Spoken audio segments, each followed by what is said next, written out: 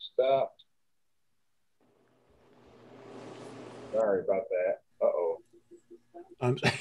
I'm sure Sarah appreciates it too. Mark,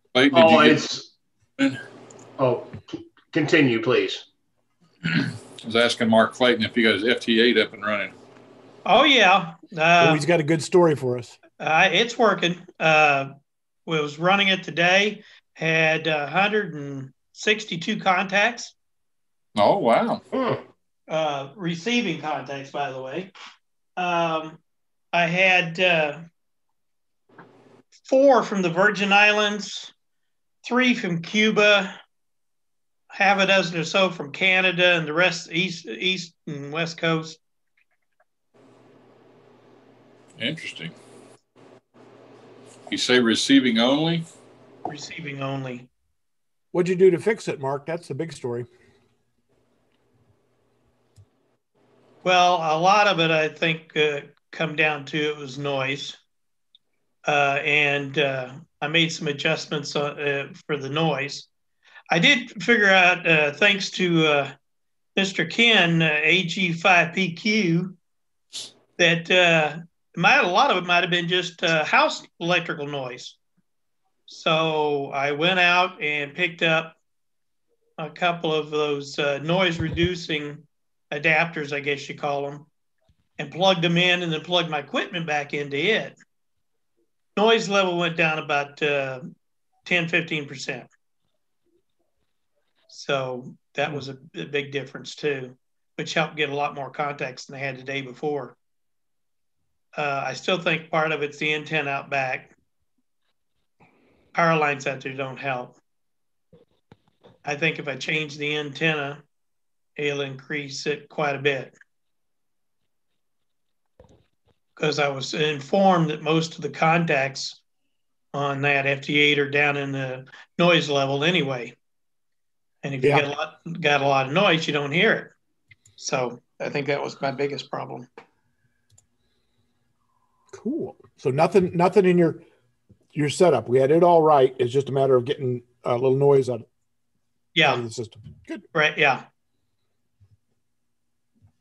What'd you use for noise filters? They're little devices. You can go buy them. Radio Shack used to carry them, but they're not around anymore.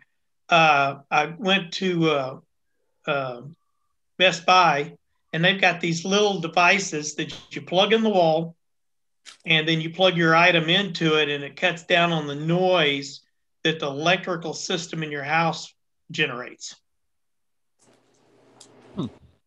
Might have to look into what. No doubt, it's probably got a little ferrite bead in it or something, which is what you want to do anyway. And it helped considerably. You don't get that little bit more whine in the low noise. And I actually could hear the signal a whole lot better today. We still need to try the loop. Oh, yeah. I still think part of it's the antenna out back. I was in Norman today. I got my COVID shot. So making progress there. They did something cool. They actually scheduled the second one right then and there. Yep. They pretty much have to so they can allocate the vaccine. I've got friends that have had their first one that did not get scheduled, and they have to go back to the website, to that wonderful website, and and go fight their way through it again. Did they give you a time or just a date? A date and time, everything. Just same time, 3 weeks from today. Same time, same place. So that was pretty cool. Did you go to the mall, Ken? That was at Sooner Fashion Mall, yeah. Well, I'm working the Canadian County pod on Friday. I'll see what they do. Anyway, they ran a pretty smooth operation, all things considered. Although the parking lot was kind of fun. So, are you going out to El Reno, Sam? Yep. Yeah, I'm an MRC volunteer. Oh, okay. Work over there. They won't let me give shots, but all fun out of it. I think if you were going to start giving shots, this is the one to do because you can barely feel it. That was very, very. For now. Well, I know you get hit later. That's.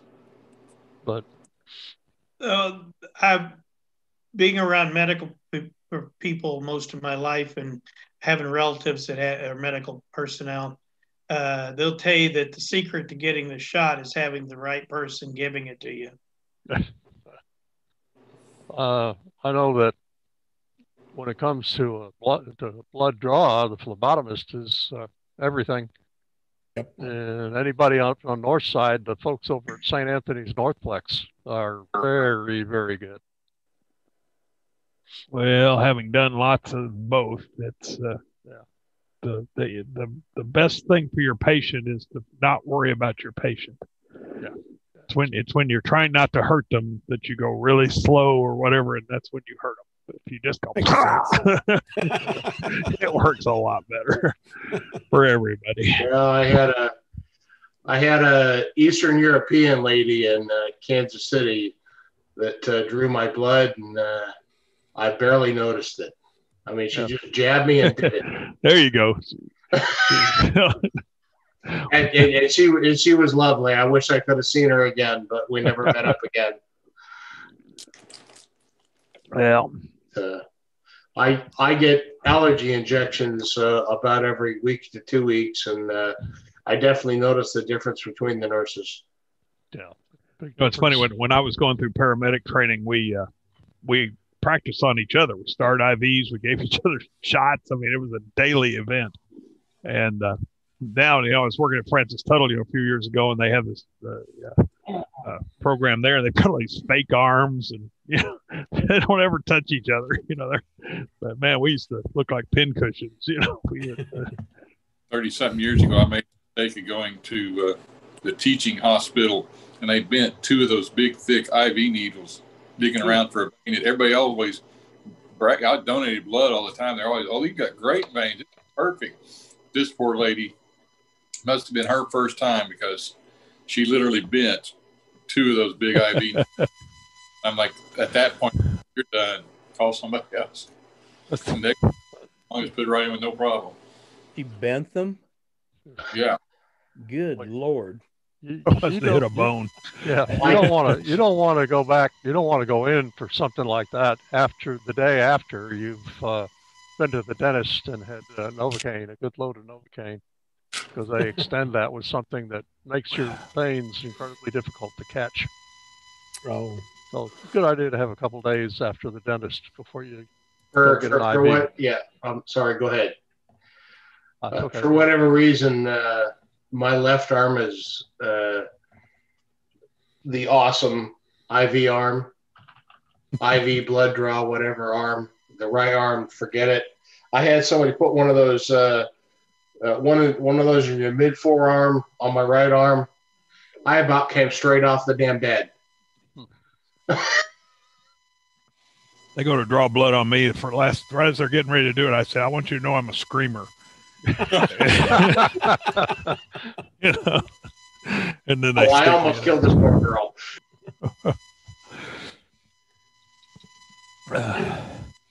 Hey, so guys, I don't know if you can see my background. It has nothing to do with ham radio. Well, really nothing to do with ham radio. UFOs flying over you there, Sam. Yeah, you do. Those are UFDs? Pelicans. Pelicans. We've got about 100 of them on the lake that I live on out here, and that's a shot I shot this morning of them coming in. Those birds, they won't hold still for me to measure, but according to the internet, they have up to a 9-foot wingspan. Yep. Give you an idea how big those suckers are. I don't think we're going to have a fish left in the lake, Just hold a fish in both hands like this. Yeah. Now, Sam, what kind of pelicans are those? Those are they're American white pelicans. Did you get to see them come in as a group? They typically kind of dwindle in. They come in groups and land in the bay out here behind my house, and until there's about 100 of them out there, and then they kind of organize and they form a line and they work their way back into the bay. And what I've been told is they're actually like herding the fish. they herd them back into the shallower water back in the bay, and then they feast. And are you on Northwood Lake, Sam? Yeah, I am.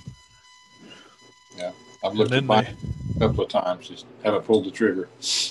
I've been out here 20 years now. It's I gotta tell you, we saw this property and we were debating on whether to spend the money, and I was out here one day just kind of sitting on the property, just kind of debating, and these geese came in and made a touchdown on the lake. I said, that's it. I'm hooked. Decision made. Yeah. They don't much like the we don't have the we don't have these gosh, they're not swans. Gooses?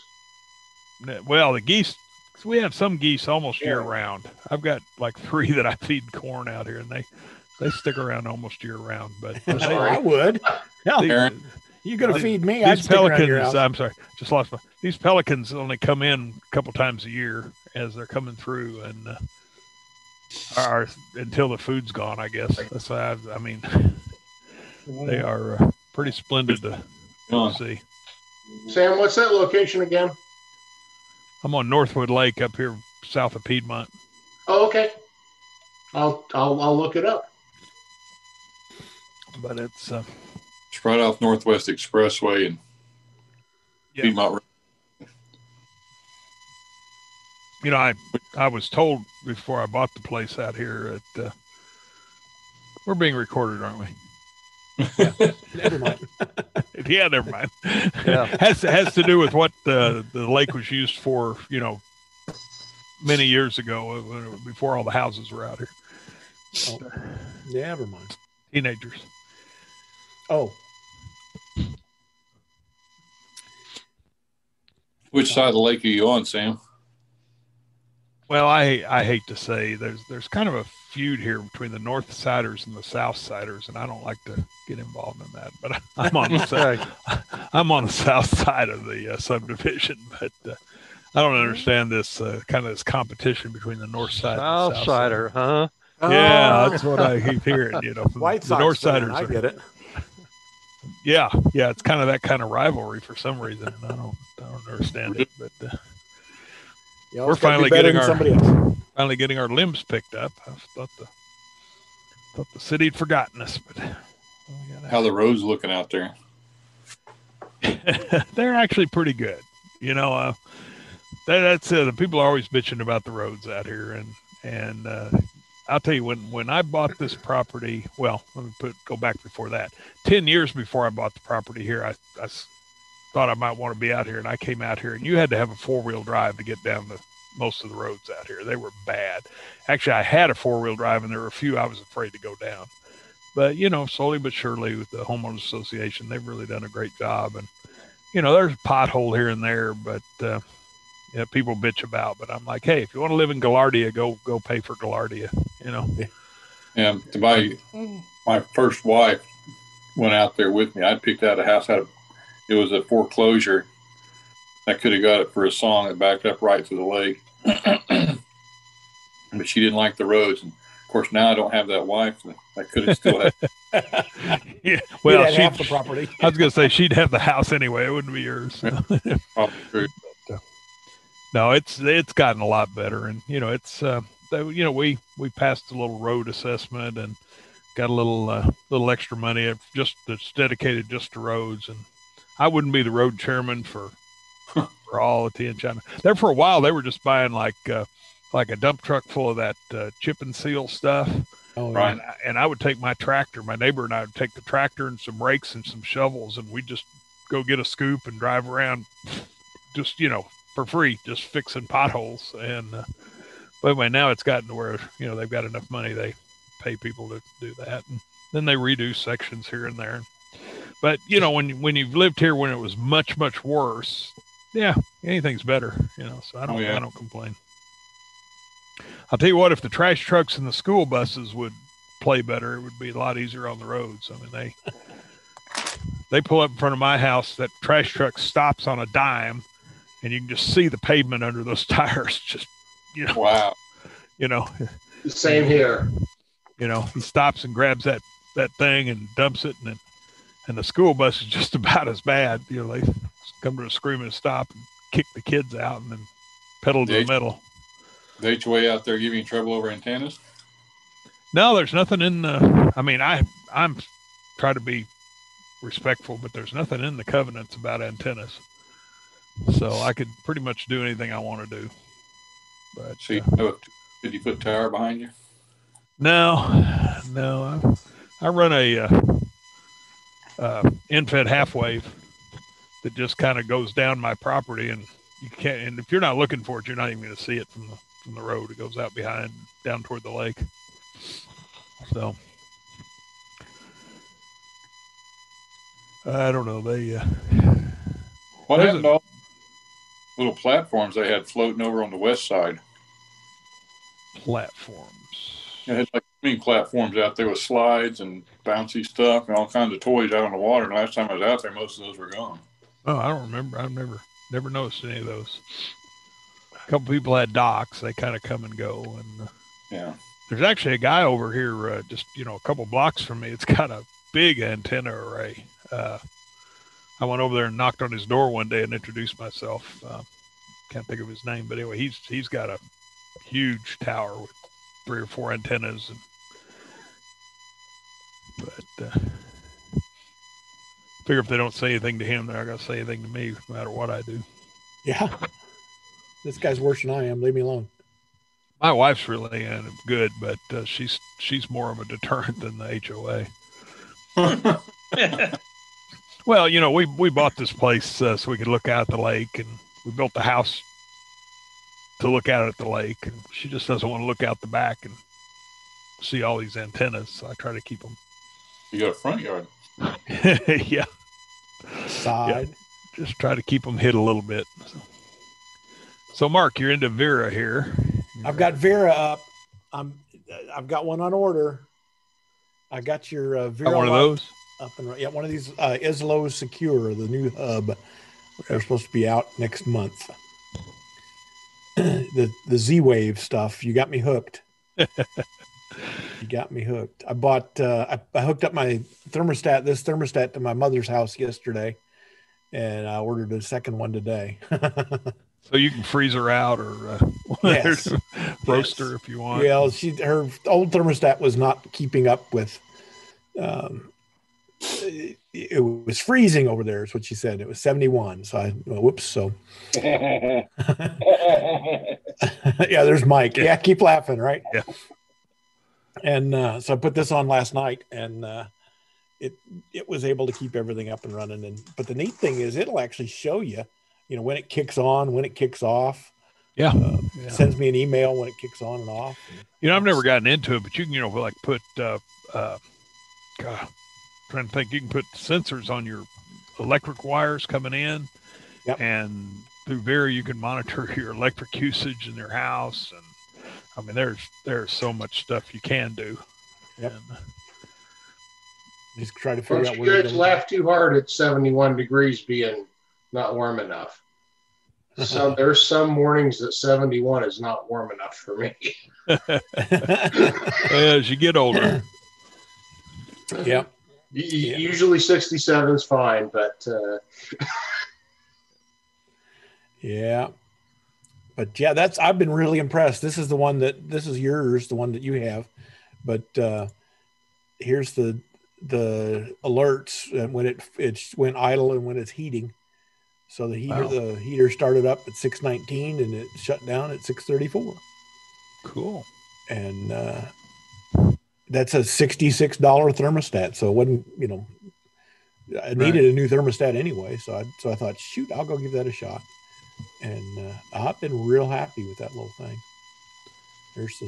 They've really made it a lot better too with the scenes, and yeah, you can one thing that X10 did that at first Z-Wave didn't do, or at least through Vera, was I like to kind of randomize things. And when I first with Z-Wave or with X10, I could tell it I want this light to turn on plus or minus 10 minutes of sunrise, and it would randomize it every day. I mean, within whatever range I told it. I thought, especially for security purposes, that looked pretty nice. I mean, very few of us actually put our feet on the floor and turn on a light at the exact same time every morning.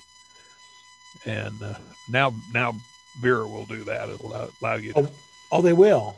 I've been looking for that. Pretty sure. May not on yours. Okay.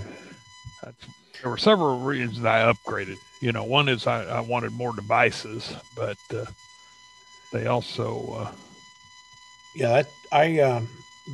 The neat thing is I got that bigger their Vera Secure one up. I think it's $200.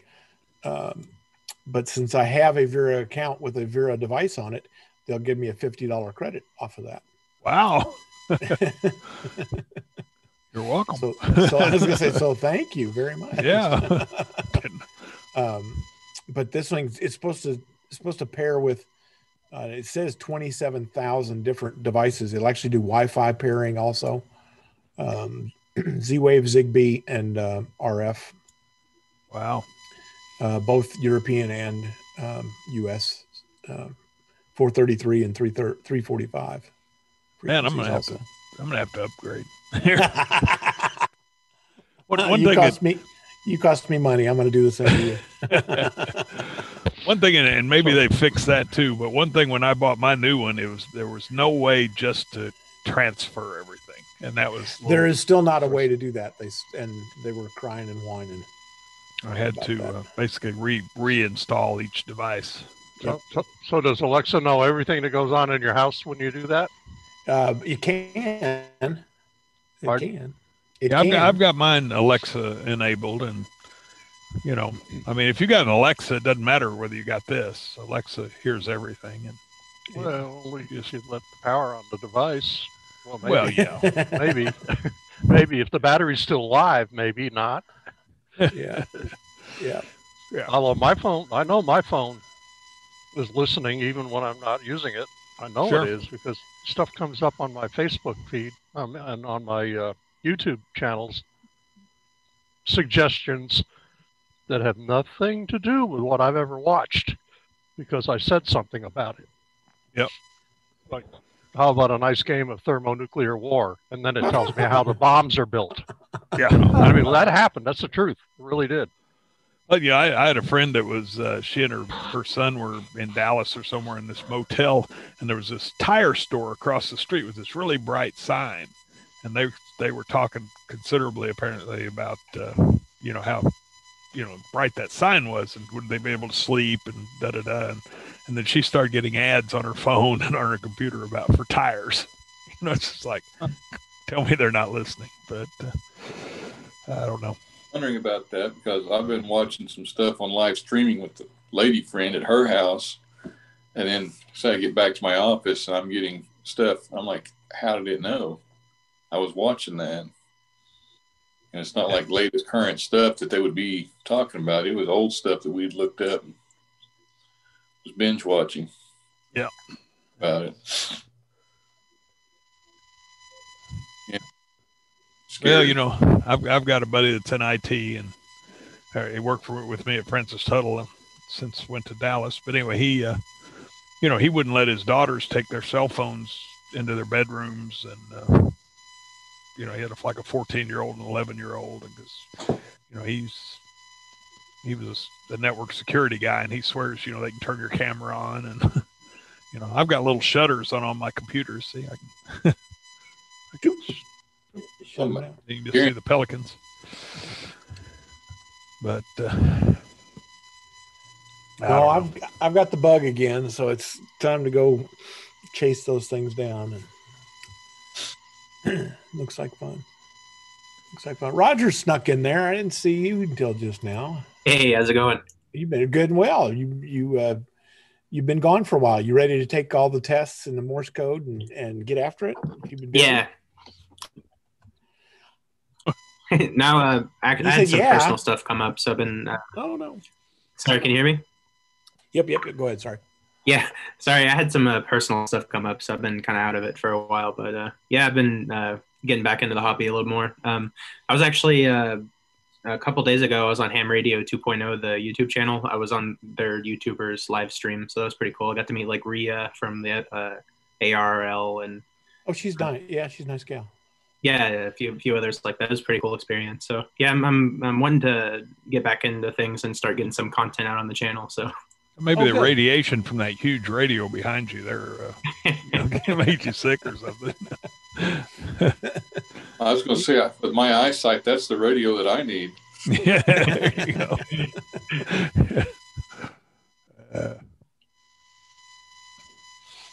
Hey, Ken,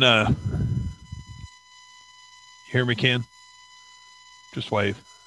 Okay. You know that YouTube guy that you told me about with the Morse code, I downloaded, found him last night. Can't remember what it was. Anyway, I started to watch the first video, and that is yeah, that is way beyond me. Way beyond me. Well, yeah. Oh my gosh. But when you get a little further along, that'll really help you. That will. I mean, really. I mean, once you get your alphabet down, and you want to start building speed, find the slow ones, work those, the 15-word ones, or go to the club website and run that course. Yeah, it's all done at 20, and you'll acclimatize yourself to the 20 really fast, and only in small bites, so 2 letters at a time, and you can go through it really quick, and it'll build your ability to follow the likes of that website, that YouTube channel, and you'll be pleasantly surprised if you do it. I'm just at this really fragile stage there, like I did the one he was doing words at 15, and about 3 words in, I was done. I mean, I was so far behind. I thought that just discourages me. The thing is, you don't have to get it all. Just let it work, let it flow. Don't stress on it, and it'll come to you faster than you think. Yeah, it will. Well, I've got about half the alphabet at 5 words per, that I. Yeah, the problem is if you learn it slow, you got to learn it again when you go faster. That's what I keep hearing, but I don't know. Bite the bullet, man. Because it won't be dit da dit. It'll be dit da dit, and it'll have a sound. It'll be a sound. Yep. Rather than a collection of the dits and das and you won't think about the dits and the das. You'll just hear the letter. If you hear the word Ken, you don't think K-E-N. You hear the word Ken, and I'm not fully there. I'm starting to catch words, small words, simple words. Well, I mean letters. I mean even a letter would be that way. You don't hear the dits and das. Now, but when you hear words, that's when you start getting. Yeah, they come along, and it does keep getting better if you just poke at it on a regular basis. And I'm hoping on winter field day that I can get organized enough to actually do some CW contacts on that. That's a good because idea. It's a limited exchange. Yep. And you're not going to get caught up in a long QSO that's going to blow your mind. You only have to focus on a short, small amount. So that's my goal for the weekend, is to actually make some, and others as well, but to make some CW contacts. That's a really good idea. Well, I'm doing what I should have done, 10 weeks ago when we started doing that class, is I'm actually trying to spend a little time every day. Yeah, that's the key. That's the key. But there were weeks that went by with me not doing anything, Life gets in the way fast. Yeah. But you really, I know you own 10 minutes of your day that you could do it on. It's all a matter of choices. But it's just a matter of getting in the habit.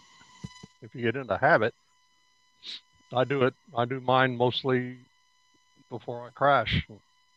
Just sometimes during the day too, but I always had mine on in the background. Like when I recorded all this stuff for the web, I just had it in the background on my desk. And I mean, I could be on the phone, I could be typing something. It was just really low, and just those sounds coming in there reinforced. I learned code a long time ago, but man, just listening in the background picked my code speed up really quickly.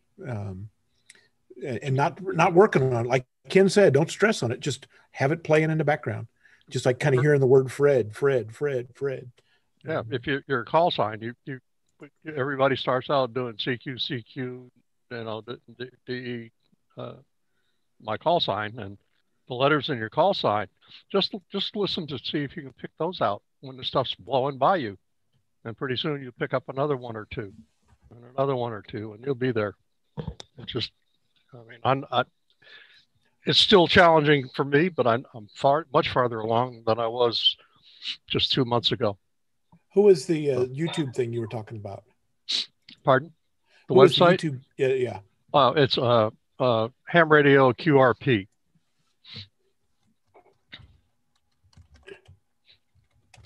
And he does. That's his YouTube user. YouTube. Oh, YouTube. Okay. YouTube. Yeah, it's not a website. It's his YouTube. YouTube channel. His YouTube username or whatever you want to call it. Ham Radio QRP, and he does some 100 words at 15 words a minute, 20 words a minute, 18 words a minute, 22 anyway, and he just has a sequence of the most 100 most used English words, for example, or 100 QSO words, and well, that's a good idea. And he just plays them, and you watch it, and then pretty soon you're not watching it and you're hearing it, and it's a great YouTube channel for that. How come I can't find it? It's not something that you have to sit and do the whole thing, because you can just stop, come back, pick up where you were, restart, play it over. It still helps. It's not a bad thing at all. And yeah, Mark, I had a little trouble coming up with it too, but suddenly it was just there. Let's see if I can. That would be a good. I mean, I like his ideas that, like, to do once you get QSOs, if you start getting, there's just a limited number of words. I know that we were talking the other day about some contests, get on the air. The big thing is you have to, as soon as you can recognize your call, everything else you can program. Oh, as Bill Robertson and I were talking, as soon as you can recognize your call, you can program everything else in a keyer and shoot that stuff out. So like for field day, all you have to have is recognize the other guy's call, and you can listen to that 3 or 4 QSOs in a row and then start jamming it out to get to him. So that I hadn't thought about contests being an easy way to do that, but that's my battle plan. Just listen until I got all his information. Yeah. And then, yeah. Mark, try, like, one of his videos here is Morse code practice oscillator. So try looking for that in YouTube. Just go CW 100 words. Okay.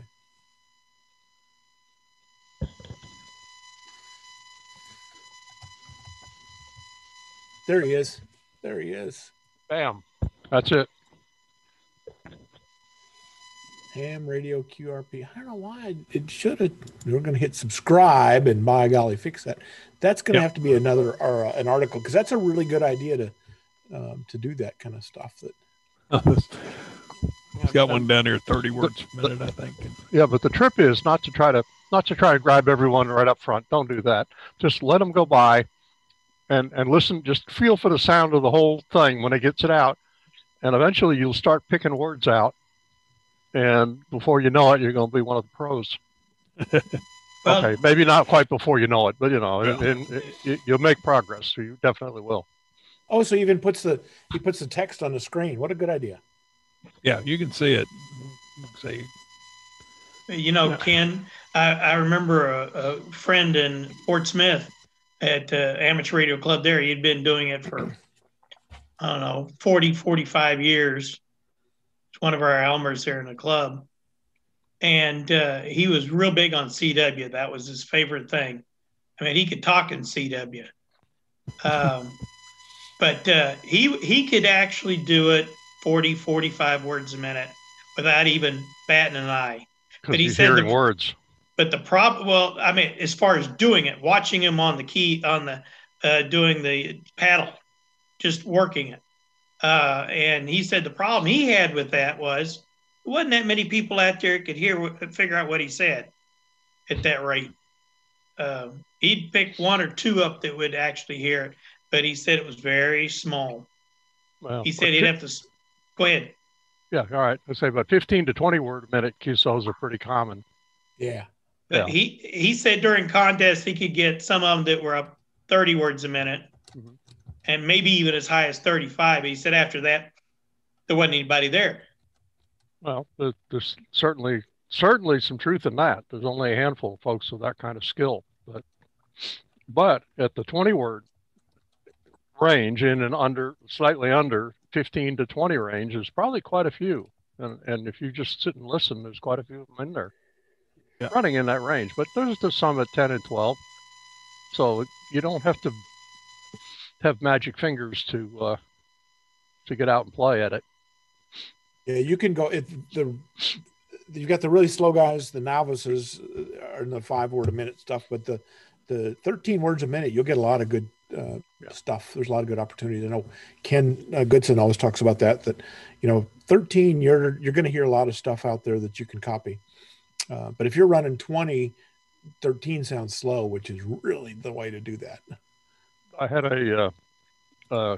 listened to a QSO on my little QCX the other night, and I've got my DX Commander out of the backyard, and I went out front, set it in the front yard close to where my radio is for this coming weekend, and I finally had a good antenna, a good matched 40 meter antenna on it, and I had probably was 30 minutes or 40 minutes of these guys going back and forth, and this thing was decoding it almost perfectly. They were good. It was fun. I want to get to the point where what I do consistently comes up with a readable, decodable thing. Anyway, I'm pretty good at getting the letters out, but my word grouping is still pretty bad. I'm wondering if there's some way I can get FL Digi to Mark. You're the FL Digi expert here, Clayton. Get it to like when I'm got my key hooked to my my radio, but what I do, I'm not actually transmitting, but I'm wondering if FL Digi would decode what I do on my key. Does that make sense? Like this, you just point your mic at the radio, or if the speaker, if it comes out of the radio through USB into a sound card, just take FL Digi and use the mic input to be whatever you're doing. If it's just your microphone that's sitting up to next to the speaker, just have that be the input to the FL Digi, and sure, it'll pick it up just like everything else. Yeah, because I've had it decoding some, but it has to be really good code for FL Digi to be able to pick it up. I mean, to decode it. So yeah. A few years ago, I took a model train club out to El Reno Museum and contacted some of the old telegraphers out there from the Rock Island. I think there was 4 or 5 of them. They stood with their back to each other, and they were just going 90 miles a minute. And I was amazed they could tell you what was being said. They could also tell you who said it. Yeah. And Jerry Brody was a guy down here, W5MCJ, and then later was W7DAD. He could do, I have seen him do 2 40-word a minute nets, one on 40 meters, one on 80 meters. He could listen to those, talk to me, and transmit respond to one of those 2 nets all at the same time. I came in 2 voice conversations at once. Yeah. Yeah. Bill's seen that while he was talking to you. That's crazy. I think I do a lot better when like there's an actual word coming out rather than random letter stuff. I was telling the guys last night, I get A's and N's mixed up. To me, they sound, I have to stop and think, was the da first or the da second?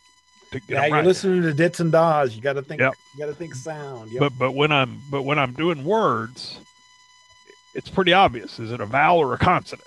I mean, I can figure it out a lot quicker as I'm writing a word. Oh, that must be an A. Nobody goes TN da da da. It's got to be TA.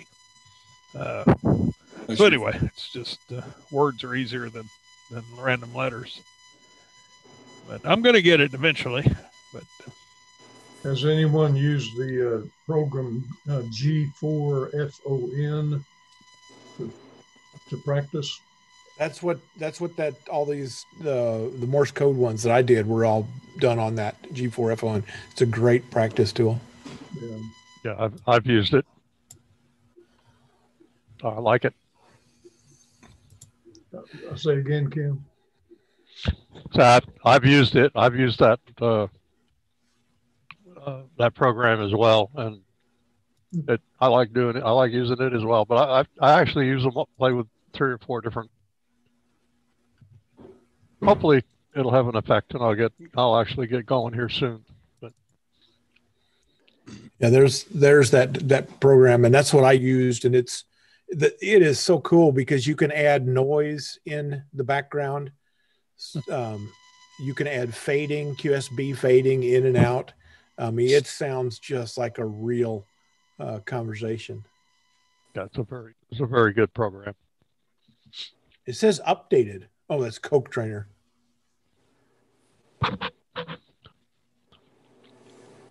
Well, I'm sad we're not doing our live club field day. I got that commander tuned up pretty good this time. Oh, good.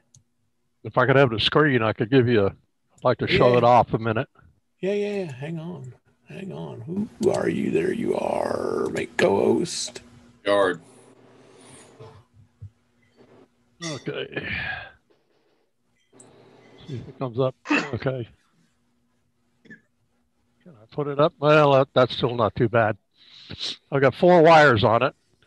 It nails 40, 20, 15, 12, and 10 is usable with the tuner. And it's all basically on the digital, on the lower third on every single one, and all of it is below 1.5 to 1. So how many wires do you have hanging? That's 4 wires. I've got the 40, 15 is 1 wire, and then a separate 20. I had a wire up there that I was going to tune for 10, and I knew it was long, and it just hammered 12 perfectly. So I said, forget that. I'll add a wire and put my 10 wire on. So anyway, that's what it's looking like right now. So I'm really eager to get out there and see what it'll do. Wow. But that's such a great small yard antenna. And when it's really bad weather, it takes literally a minute to run out there and pick it up and just lay it down if you're going to have a bad windstorm or ice or whatever. And I'm sold on it. Speaking of which, I saw something about a winter weather thing for tonight. Yeah. Yeah, we might have a little dusting of snow. Oh, yeah. Oh, my. How many radios on, Ken? I'm about, well, the squirrels have modified some of it, but I think I'm 28 or 29 radials now. The squirrels eat the radials? They cut them in half. They chew on them. Actually, I'm on 27 because I have three stubs that I picked up. What kind of peanut butter are you putting on those? I got to find some other kind of flavored wire. There's something about mice and wires. It's like they think there's something in there. They sense the energy and they'll chew through into wires. Ask Ken about the transformer in front of his house and his squirrel problem. Who? You and your squirrels. Oh, and the transformer out front. I got medium tension lines run down the east side of the property. Christmas Day, 2 years ago or 3, I forget. Our lights went out. The house went and everything blacked out. And we went outside, and the squirrel they've got grasshoppers on the end of this line. It comes out to the street, goes down, and goes underground. And they got the grasshoppers open. The squirrel jumped across the grasshopper and got shorted across it. He connected whatever was on the other side of that grasshopper up on one phase. and set himself on fire, fell to the ground, and started a grass fire. Oh my God. Then I had another, about a year later, somewhere not so terribly far from it, we had the same thing happen again, only this guy he wasn't as well cooked. It required additional cooking to be edible. But we had a lineman that was here, and he said he went and did emergency repairs in another state, and he had a squirrel, went up there and found a squirrel, took the squirrel, threw it down on the ground, and 2 or 3 ladies fought over the squirrel. I went, I don't think so. I don't think so. It was pre-cooked. I mean, it was ready to go. Yep. There's another website, not a website, another YouTuber, Big Clive. Anybody ever watch any Big Clive? He's a Scotsman. And he tears stuff apart and frequently creates smoke and sparks. And anyway, he was doing one of these 120 volt hot dog roaster things where you stab the hot dog into the spikes and just run 120 volts through them. Ouch. Well, I had a tech do that when I worked for Linda Soundtrack. But anyway, he was hot. He was supercharging it by plugging it into 250. So I imagine those dogs jumped right out of that thing after I haven't watched it yet. I got to watch that one. But he's got an interesting sense of humor, and he likes to dissect components and draw the schematics and explore some of the adventures that come along with doing that. It's an entertaining site. Big Clive. Now, you're gonna, yeah. Are you ever going to try his unknown method of trimming a beard? Try what? He trims his beard using that funnel. Oh, no, I haven't seen that one. I've got to see that. He jams his beard down through a funnel and then clips the end off. Go take a look. See. He's a character. He is a character, and he's very entertaining. I did get Grid Mapper going. Grid Tracker? Grid Tracker going. I can't remember the name of that. That's crazy. It's like OnQ, the gas station. Yeah. It took me 4 years to get the name of it down. I just wouldn't accept it. Anyway. I love Grid Tracker. I mean, I love Grid Tracker. That gives me an idea of seeing those little pinpoints where I'm receiving it from, so I don't have to look them up. It's pretty cool. It's very cool. But along the lines of your problems that you were having, I was receiving great. When I got an antenna hooked up and started to try to make contacts, I wasn't getting any power. And it took me about 5 iterations of the settings to get them all lined up to where it would actually output. But in the process of troubleshooting, I went and put the key on and discovered the practice mode on the 7300 because I wasn't getting power on that. And then now I decided I had to start looking. So I got to learn a little bit about my radio and the programming, but finally all came together really nice. It's cool. Huh. So Grid Tracker had nothing to do with the transmission problem, right? Nope. That was purely the radio setup, RTS versus DTR. Okay. Yada yada. And when just I finally got everybody on the right page, it just wasn't keying. It was all there, but I thought I might have damaged the radio because it looked like it was keying up. It would give me the transmit light, but it just wouldn't put out any power. And I got an external power meter on it, and no, there's no power, So that was supposed to lick your thumb and forefinger and grab the antenna. Yeah, there you are. Do not do that at home. Anyway, but I was thinking about you, Mark, when I was hammering on that. I bet you were. He was Ken. He was smoking. I was fat, dumb, and happy, and not even. And then I had to go try it.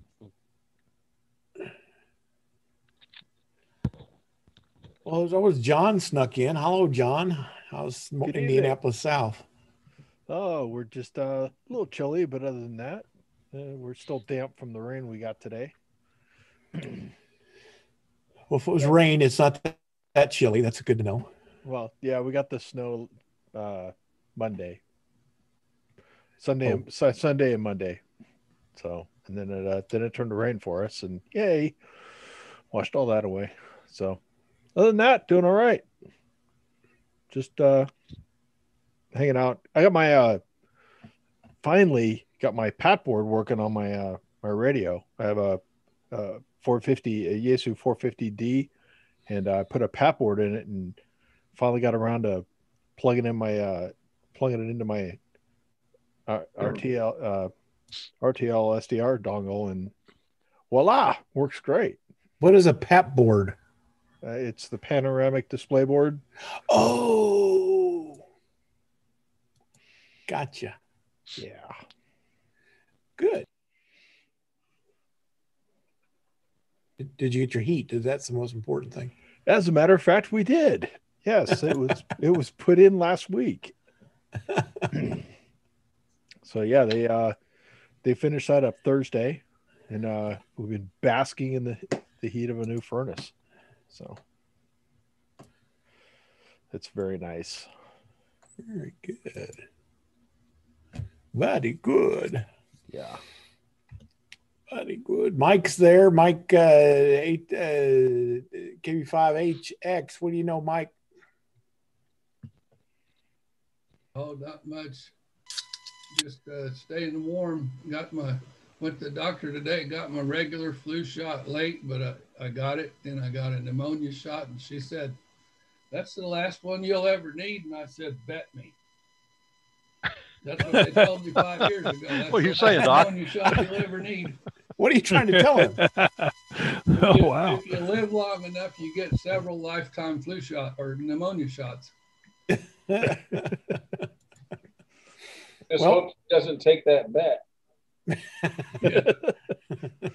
Like some show I was watching the other day, and this older guy was buying a car, and the salesman said, "You know, this car ought to last you 15 years." And the old guy suddenly realized that it's probably the last car he'll ever need to buy then, you know, because he's in his 70s. And anyway, he couldn't get himself to buy it, but that's where I'm at too. You know, I'm going to buy one more truck.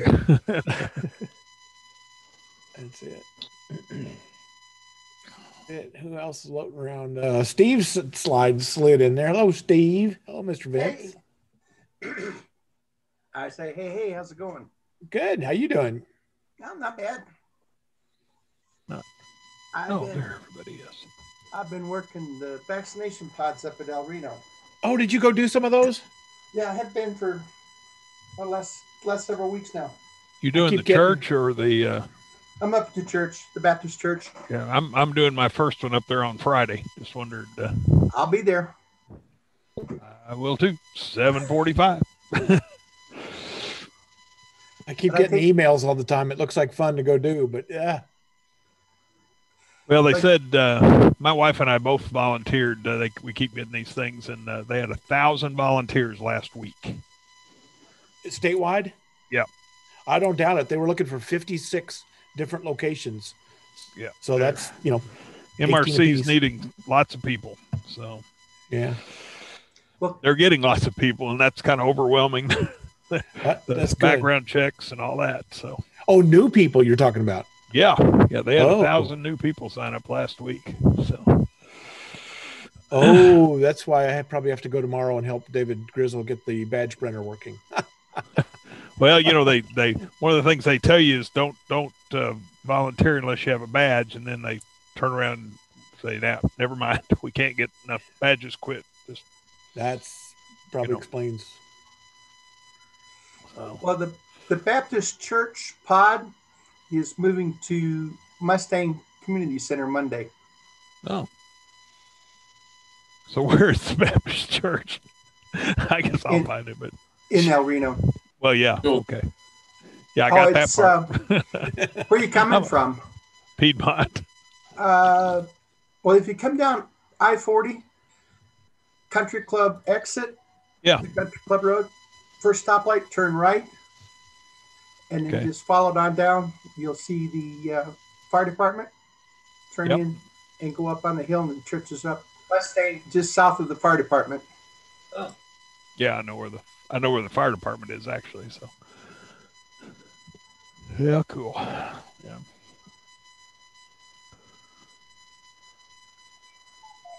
Yeah, I'm waiting for the Piedmont branch to open up, but.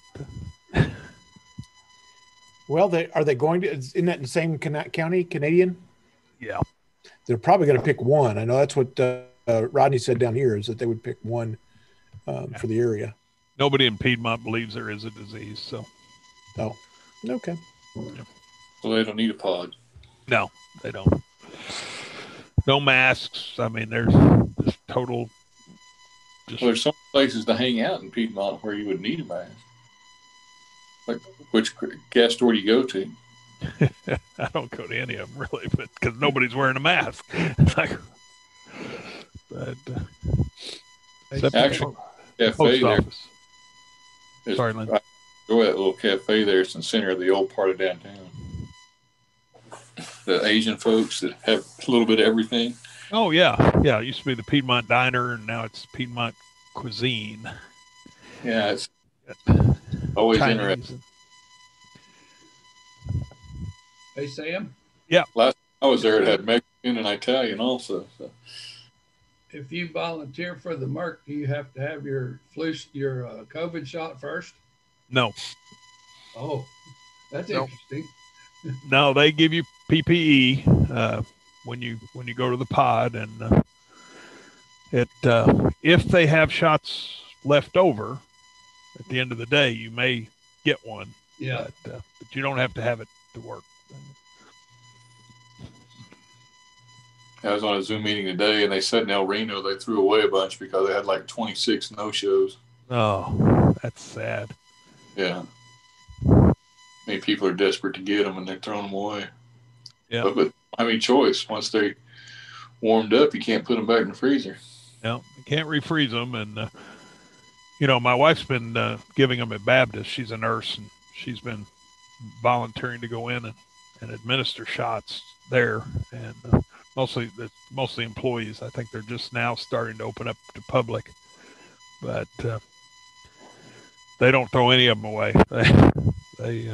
That's how she ended up getting hers. Actually, they had extra this one day. So, yeah, I know.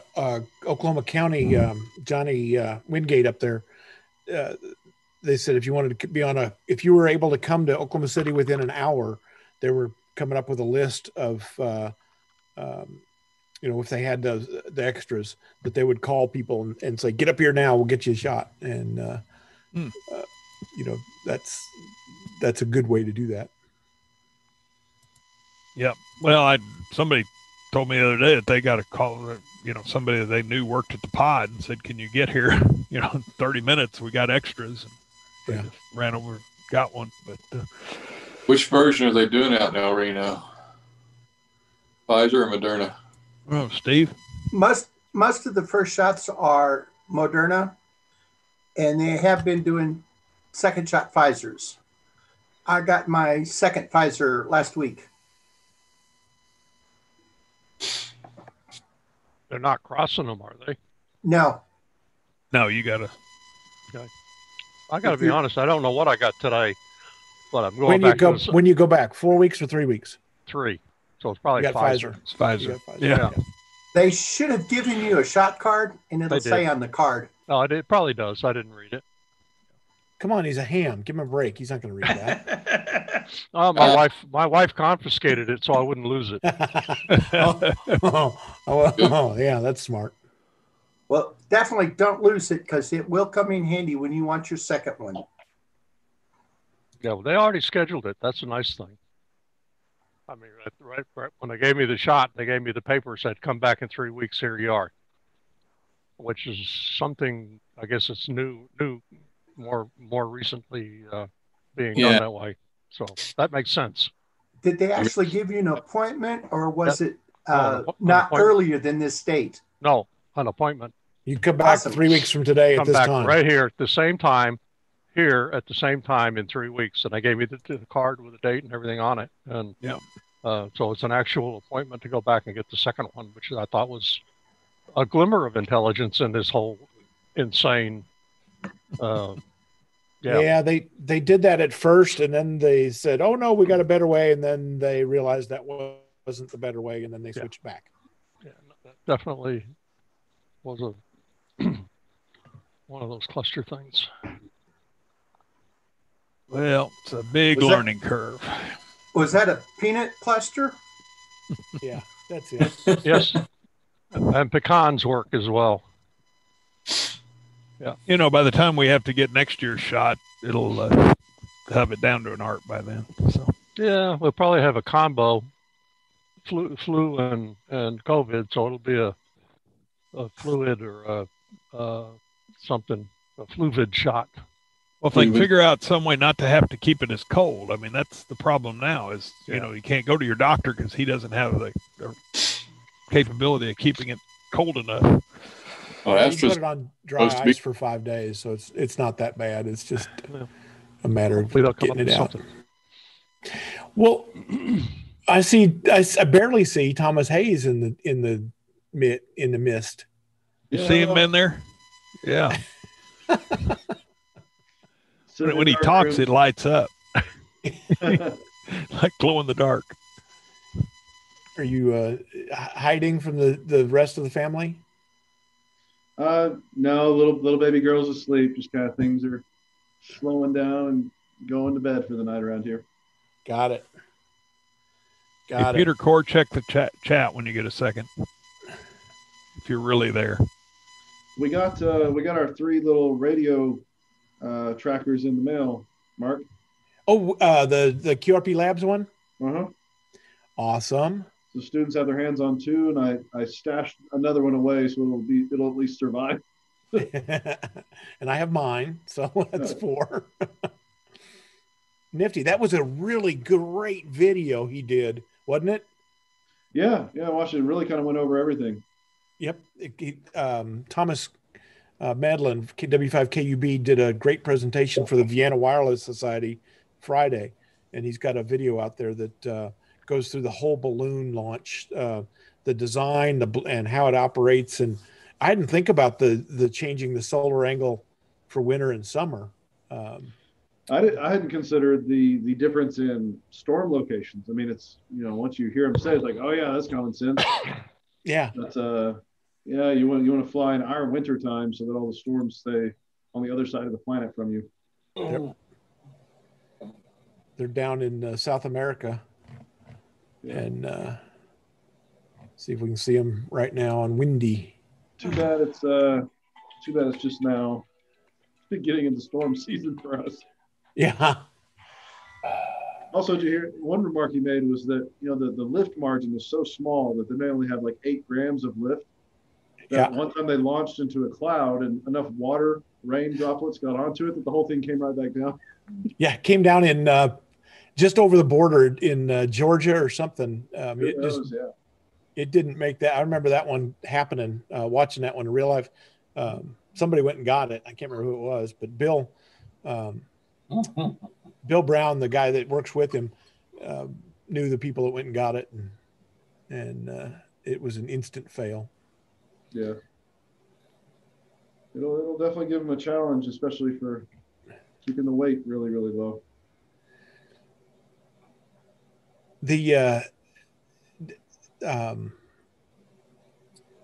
Any idea on balloons? Are you going to let them?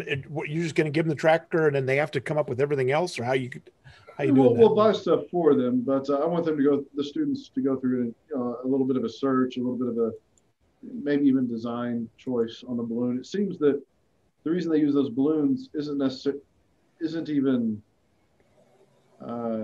due to the material. It's just, I guess, permeability, just the fact they can hold on to the helium or hydrogen long enough. So be interesting to do some material comparisons, like see what actually kind of plastic it is and how they seal them. And because $180 per balloon is pretty steep.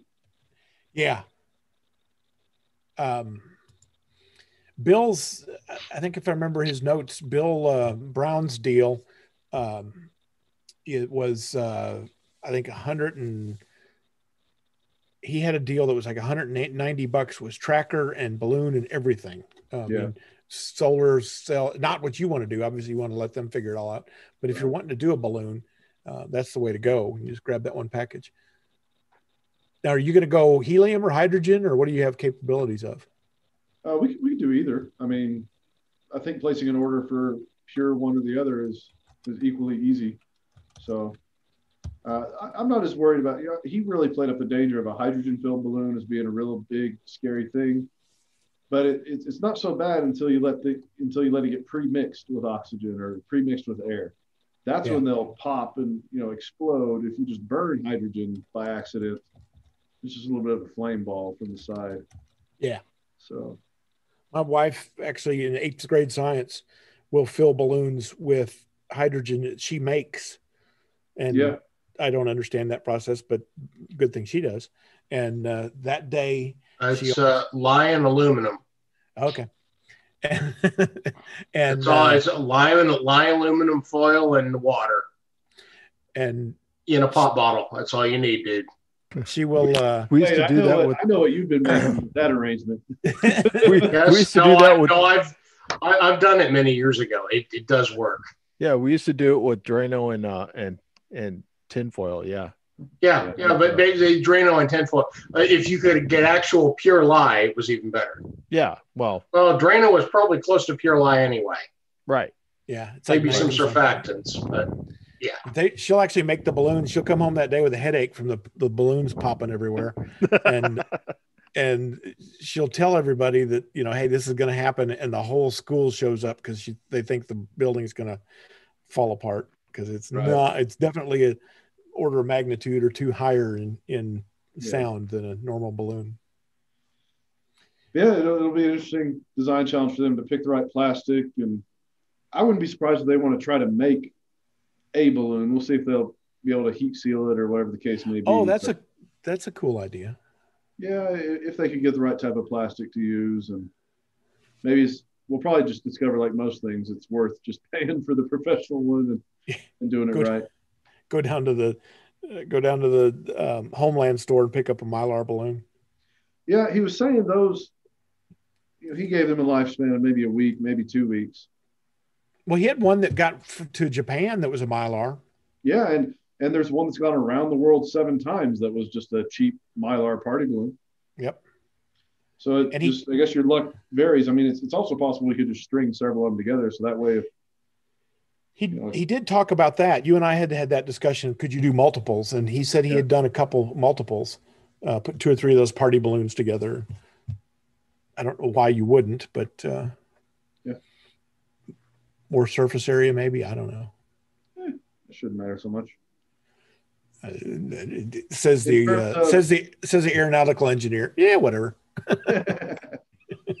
What is it? Is it like the surface area to volume ratio improves as diameter gets bigger? So basically, the bigger balloon you use, having one larger balloon is probably better in terms of lift capability than having 4 or 5 smaller balloons for equal volume. I would believe that. Yeah. I would believe that. As a learning piece, it might be better to do it the other way, but. And also, it's like reliability, right? So it's sometimes nice that you could probably lose a balloon, or one balloon could leak its helium while the other 4 or 5 are still going strong. Oh yeah. Redundancy. Yeah. It'd be RAB, redundant array of independent balloons. There's probably some good opportunities for acronyms in this, huh? Oh my gosh. I think we should. Another thing I thought of that these guys are going to have to learn is Maidenhead grid squares. I doubt about non-hams to understand what those mean. So I'll tell a story on myself. I wanted to, I forget what it was for. Maybe it was for field day or something. No, it was for Whisper. I wanted to take Whisper data download and then take the GPS location that was automatically filled by QRZ and then turn that into a Maidenhead, and also vice versa. So I spent way too long writing like a MATLAB code that would do that. It would convert from Maidenhead to GPS and GPS to Maidenhead if I wanted it to. It took a while because you have to learn all the different arrangements and stuff. And then so I was really happy to finish it. It's like, okay, cool. I can finally do what I wanted to. I can figure out headings to where this was heard. And so I go to download my Whisper data and see that the server had already inserted all the data I needed. I didn't have to write a thing. I just wasted like a whole day's time. Yeah, thanks for playing, but we got that for you. Yeah. Just good practice for you. Well, I probably need it. What other projects are people doing? What's Ken got going? Surely Ken's got something going. Nothing. Morse code. Field day. Which one? Which one? Yeah. Oh, I don't know. Who's got a project going? It's a good question. I'll maybe tearing apart my bench again, but I don't think I'll be doing it till after winter field day. There you go. Who's ready for winter field day? That's the question. Actually, I'm ready for winter field day. Thomas, you going to get anybody close to you this time?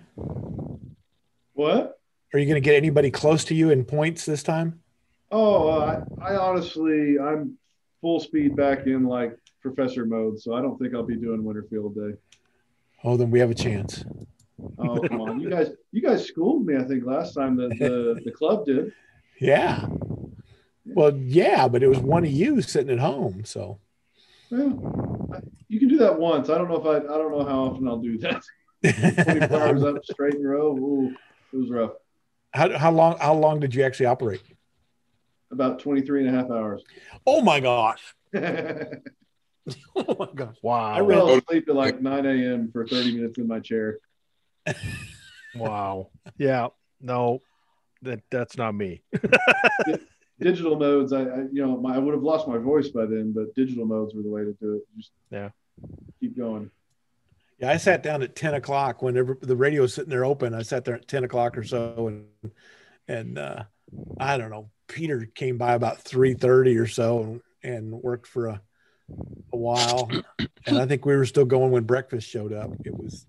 I didn't intend to stay overnight, but by golly, I did. You guys had you had a pile up going. Oh man, they were just on it, and that was that goofy vertical. Verticals never work, but that goofy vertical that was set up there as a temporary, man, that thing just worked like a bear all night long. 40-20. I don't know if I tried 10, but I was having such good luck on 40 and 20. I just stayed on there for those 2 nights. Yeah. Man, that vertical. Verticals don't work, huh? 15 no, they're terrible. It'll run 15 as well. It ran 15. I don't know if I went to 15, but I was just moving on both those bands. Was that at the fire station? Yeah. Yeah, I remember. Yeah, you and Ken set it up. Yeah, but we originally did it with the 718 I've got now, and then we switched it to the other radio. Ken, what was that other radio he was using? Somebody had a 7300 is what I was on. You had your 718 there. Yeah. And we ran that, and then somebody brought in a 7300, and I forget who brought it in, but that's when I thought it was a 706 Mark II-G. Well, we had one of those too. Yeah, we had one of those too. Yeah, there was a Yaesu rig at first that. That's the one that's in the EOC. Geez, what is that? I forget Club at this radio, point, whatever it is. It was a very foreign radio for me as far as for me to operate, because I hadn't really. It's nice to know your radio a little bit when you're doing that, but yeah. But your setup out there, Ken, you had on the yard to the side of the building. Yeah, no, that was a 32 foot. The DX Commander. Yeah. Yeah. That's the one I showed a minute ago with the 4 wires on it.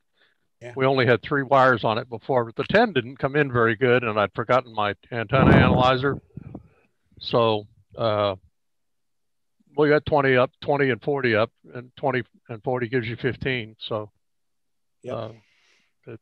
with 2 wires, you can get 3 bands. Yeah, the intent was put that up and get it up quick and get after it and then do something different. But man, that thing just worked so well.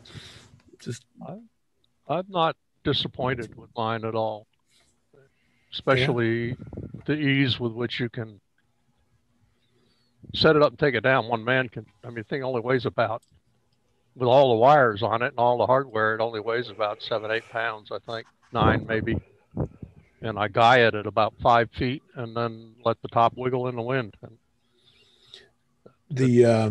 I was on top of the fire training tower while you guys were setting that up, and I went, "Oh, look, they're going to set that up with just 2 of them. They said they needed 3 or more. Oh, wait, they're done." Never mind. Yeah. The little 20 foot fishing pole has just been an awesome 20 meter for me. Single counterpoise at about 24 inches off the ground. Anyway, that's a 5-minute setup. I think the hardest part we had was the radials that we run off of the big one. Yeah, the radials are a pain. They really are. That's why I like that 20 meter, 20 foot Shakespeare thing, especially if you're going to go out camping, set up quick somewhere. With a single counterpoise, I've talked to Costa Rica, East Coast, West Coast, Newfoundland, Florida, several spots, and it's a 5-minute antenna with. I got $28 in it. Mm-hmm. The larger intended. How many radios did we actually put on the ground? We had 20 set up that time because I'd left it. I'd made 10 more, and it was rigged up to enable it to hook 10 more on it, but I didn't. We only had 20 on it. So, would a little bean bag at the end of those radios work? Yes. For a setup, I was even thinking about just maybe some 1 ounce, 2 ounce sinkers. Oh, fishing weight. Yeah, just drop them on the end. They would just hook it on the end of the wire. Yeah, and that way you just throw them out. And but if you throw them out and they curl up a little bit, they're still going to work. Yeah. That's what I was thinking. Just a bean bag, a sandbag or something that a little tiny, a little light one. You wouldn't cornhole bag things. Yeah, that's what I was thinking. Yeah, a little bean bag like you used to throw at your brother or sister. Don't know what you're talking about. I can neither confirm nor deny that. Yes. Oh, by the way, Ken, I did go ahead and remove the hooks from my crappie pole so I can set Thank you. without further injury. That crappie rod is a nice little antenna thing, but if you leave the hook on, it's a little dangerous. Ask me how we know. Both bled on it. Nope. Yeah, had to leave some DNA somewhere. Well, if you don't bleed, then you're not doing the job right. Yeah. Well, oh wow, I do everything right then. Blood sacrifice makes most projects work better. Yes, that's right. It's conductive, right? Of course, it is really very conductive. Yeah. My little project is I'm planning on breaking out my 7100 and taking it over to Ken's for winter field day. Give it a trial with my crop. That worked. Mark, you remember that when you had that radio set up running out to his big antenna, you were only 50 feet away from the antenna? Yeah. Oh yeah, it wasn't much. It was probably 2 50-foot runs. Or maybe it wasn't. Maybe it was 1. I don't know. It wasn't very far. I remember you guys had it set up, and I went over there. It was like 10 o'clock, and there was nobody there. A couple guys talking, and I just grabbed the radio and took off, and next thing I knew, it was 3 o'clock in the morning. I hope we get to do a live field day again in June. Yeah. I'll be ready. I'll be ready for it. Yeah, I'll be ready for it. Yeah.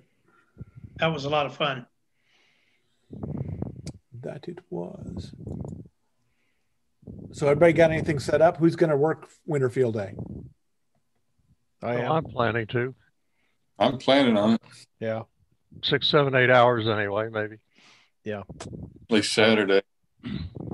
depending on the rain. It'd be fun to drop in for a couple hours. I haven't touched the radio in a while. Whoever has contact with those weather gods down there in Norman, postpone that rain or get it over with in a hurry. One or the other. Sounds like it's going to be Saturday morning, and maybe we'll be good after that. So, last I heard, but this is Oklahoma. What are they doing for? Is it rain Saturday morning? Friday? Is Friday supposed to be a good day? Friday is a good day. Saturday morning, about 40% chance. Yeah. I need to put up an antenna Friday, is what you're telling me, huh? Yeah. Got it. I've heard 60 and 70%. That was early this morning. But Sunday's going to be gorgeous, so Sunday morning will be fine. But so it sounds like most of Saturday probably be okay. It's going to take me about. I laid it down since that pole was in the front yard. I didn't leave it out, but it'll only take a few minutes to set up now. You're going to set up the DX commander? Yeah. I went ahead and set the radial field in the front yard, and so all I got to do is plug them in. They're Anderson power pole connected, so plug those into the ground plate, stand it up, and the guy lines are laying there. Just set it, and they're chest high, so I just stand there and tie them on, and we're ready to rock. Throw the coax on it. I like that antenna. It's yeah, I do too. That's kind of the really reason I grabbed that radio was just to see what the antenna was like, and man, it was solid all night. Well, I'm going to try one. I've got the other pole. I want to try another, just a single wire 40 meter with it, and maybe 8 radials, just a small number of small radial field, but longer wire, and with that QCX. Let's see how that works. What are you going to do about the squirrels? Well, I just have to be out there and hammer them. What I'd like to do is electrify that, disconnect the antenna, put a fence charger on those wires, and videotape it. I've got a fence charger you can borrow. Honestly, I'll bet you do that for a few days and they'll leave them the hell alone. They might.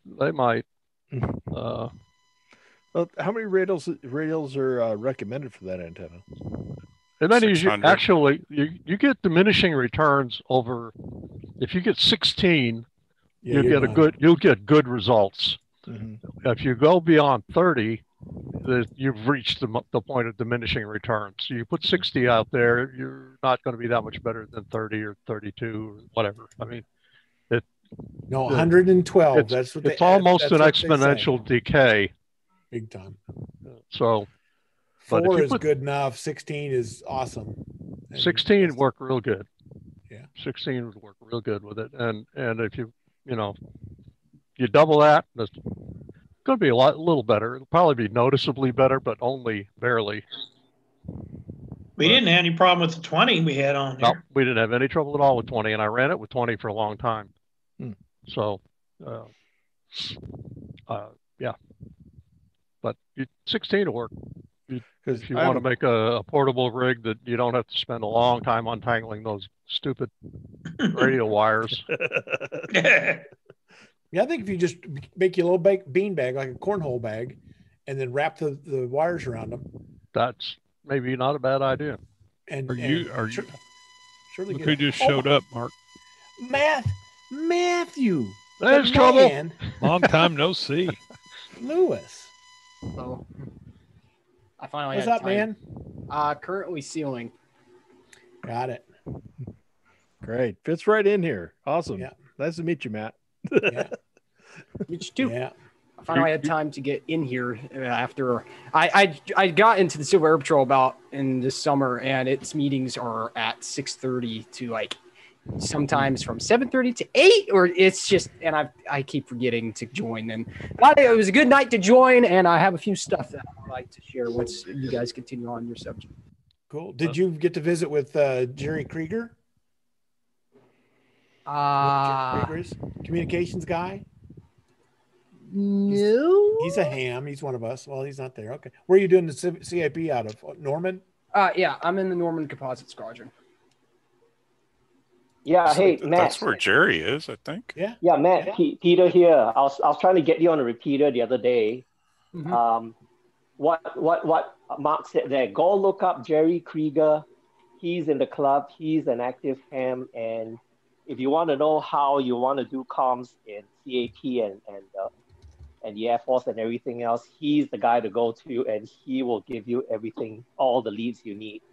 Could I get his call sign real quick? And JCX, is that right? I don't. It's something close to that. It's definitely N5, and the other letters are in there, but I'm not sure that's the There's right only order. 26 of them. Just make one up, Peter. Well, that's what I'm here for. But yeah, go look him up. Tell him your scars, your ham, and you've got your radio background, and you want to see where you can take that. That's not right. Career or whatever else, and I think he'll be delighted. Okay, thank you, Mr. Peter. Yeah, I was actually, that's one of the reasons why I got into CAP was because I really wanted to do a lot more emergency communications and just trying to broaden my organizations so I can help in any ways that I can, if I can. And look good on a resume, baby. Yeah, hopefully. You got to watch out for us CAP guys. We're nothing but trouble. Yeah. Well, and the cool thing is, there it is.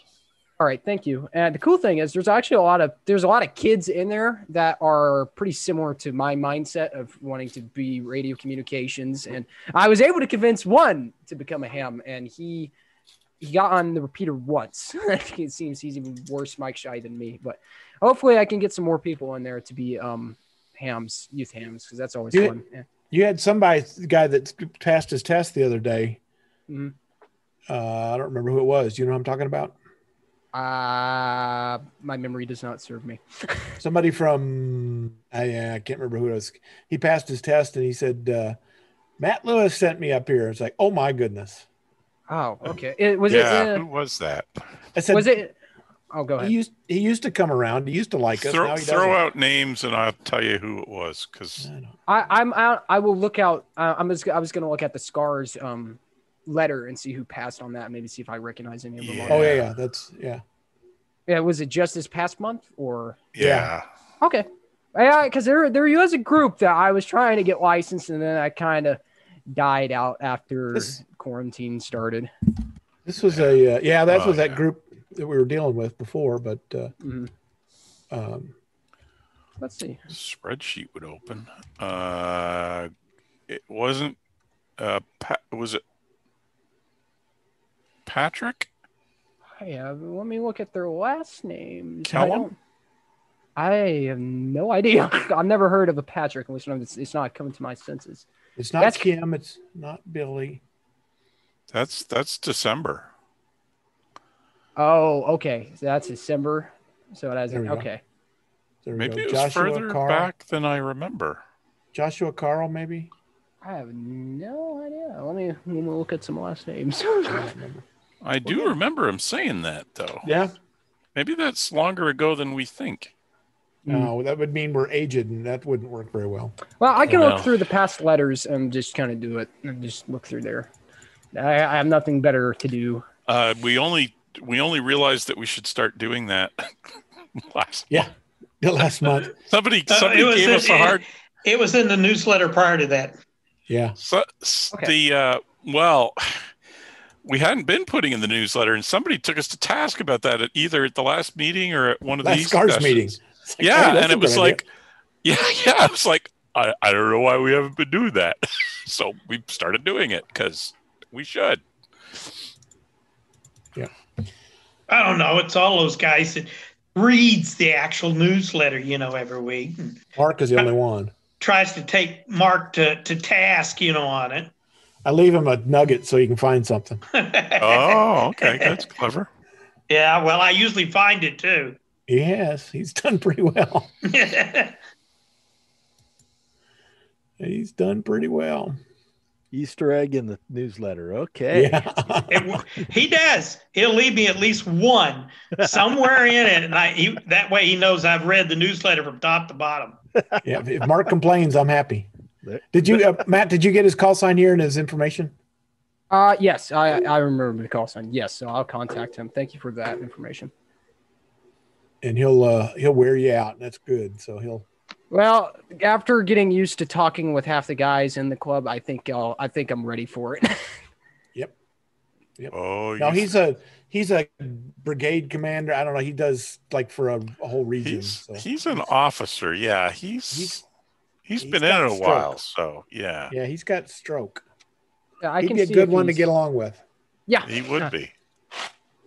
If he's willing to talk to me, because the one thing that kind of freaked me out is he'll talk to you. That's not an issue. No. Well, the only thing that's kind of freaked me out. So when I first started, I've had basically no type of military ranking experience or anything at all. So that's not going to stop Jerry from talking to you. Okay. It's all I know. I've met some seniors that we call them that are just like, you don't talk to me unless you got a reason, and if not, go talk to your flight sergeant over there and don't get near now. them. In uniform, I actually don't know what he's like. He may well be different in uniform, but the rest of the time, getting Jerry to talk it's not an issue. Hey Matt, welcome to the military. Yeah. Matt, also, I've been doing. Oh, sorry. Also, welcome to corporate life, because there's people like that too. Yeah. Yeah. Oh yeah. Oh yeah. That's true. Matt, Go ahead. I've been doing CAP for a few years, so feel free to email me at n0dlb@hotmail if you want to sound some things out. But I've been doing CAPCOM for a few years. Okay. All right. Thank you. He's up in Indianapolis, and yeah, I'm in Indianapolis, but I've been in Kansas City. I haven't done much CAP. I haven't really done any CAP in Oklahoma City, but I have done it a couple other places. So it should be all the same. Yeah. Well, you'll already know more than me. Like I'm working on getting the MRO, which is the qualification for non-CAP people. It's the radio. Well, actually, go ahead. You will find this interesting, and my MRO is actually expired. I've had an MRE. Those are pretty good. Even expired MREs are usually pretty good. But MRO, for those who aren't aware, is mission radio operator. It's kind of the basic where you start off in CAP is talking on the radio. But actually, my mission radio operator is not current because haven't been in an exercise for a while. So fair enough. Yeah, I don't like to exercise either. It's a problem. Yeah, we can tell. Yeah. Said that. All of us. I didn't disagree. Oh, I thought I was on mute. Thought I just thought that. Sorry, Peter. Yeah. As I said, I didn't disagree. Goodness. So did you have questions, Matt? Are you good? Gosh, what is that? Oh, kind of. Well, all I know is I guess I'll ask some pointers for my kind of project that I'm working on. So I got a little new another mobile rig that I'm going to be using as a base station. It's just a little dual band 25-watt mobile thing. It was cheap, which is the best way I like things. To be even more cheap, I'm going to be putting up a hopefully an antenna in the attic so I can be ready to do some Skywarn stuff. Mark, I have not sent you the certifications for it, but I did the 2 classes in October of 2020, so I need to send those to you. You should. Yes, I need to. I've also go ahead. The schedule's out for the spring. Okay. It's all online, but yep. It's all online. But schedule for what is that? Skyward spotting class. Doesn't hurt to take it all every year. Again, yeah, that's. Yeah. I recorded each of the classes, and I know before, like in March, I'm definitely going to rewatch them to make sure I'm up to date before everything starts hitting the fan as per usual. If you lose them, if you lose that, they're on the Scars Aries page. Okay. I will make sure to run that. I've been trying. I've had other people who have asked me for those like recordings and a lot of stuff because again, a lot of people in CAP have also just been. The one thing that I've kind of seen that I don't like about the squadron I'm in, they don't participate as much in emergency services. At least most of the members I've seen, they're all wanting to be, we're going to be pilots. We're going to go fly planes. And then there's all the, maybe like 3 other people who are like, we really want to do emergency services. And there's no one else to help us except our actual squadron commander. Our squadron commander he does emergency services, but those guys are hams. Yes. Hopefully. I don't think our squadron commander is because he's pretty young. I say that and he's going to be like in his 40s. I don't know. He seemed young when I met him one time. That's young. Yeah. A mere baby. The link for the spotter talks this spring is in the chat window. Okay. I'll put that on and it's on the homepage of W5NOR. Oh, is okay. It? Okay, good. Oh, there's quite a bunch. Good. Whew. Yeah, they've got them broken out by county this year, which is fine, but they also have 3 or 4 open dates as well. So I would try to go for the one. There's a Cleveland County one. I would try to get in that one just to leave room for other county. You know what I'm saying? Well, but what Rick said is they're going to be tailored to each individual set of counties. Oh, okay. So there you go. So that he said his statement was they're tailored for each county section. So if you're in Harper Ellis Woodward, they're going to reference stuff in Harper Ellis Woodward. Advanced radar instead of Twin Lakes and and Cleveland County and that kind of stuff locally. But Rick said you are welcome to attend anyone anywhere.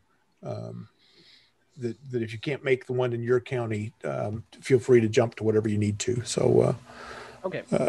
I think it's probably Cleveland's probably going to be Cleveland, Oklahoma is probably going to be the biggest packed one anyway. So if we get people out of this into other ones, it probably helps. Okay. Probably does. I'll make sure to keep that on my brain and put that in my calendar. I'll probably sign up for one of those probably tonight if I have time. Yeah, price is definitely right. So price is right. Yeah. Wait, is it? The food's great. It's 0. Yeah. I don't know. I felt like I learned quite a bunch in the October one. It was definitely my first time like looking at actual how storms work. Oh yeah. You'll learn more the second time because now it's not freaking you out.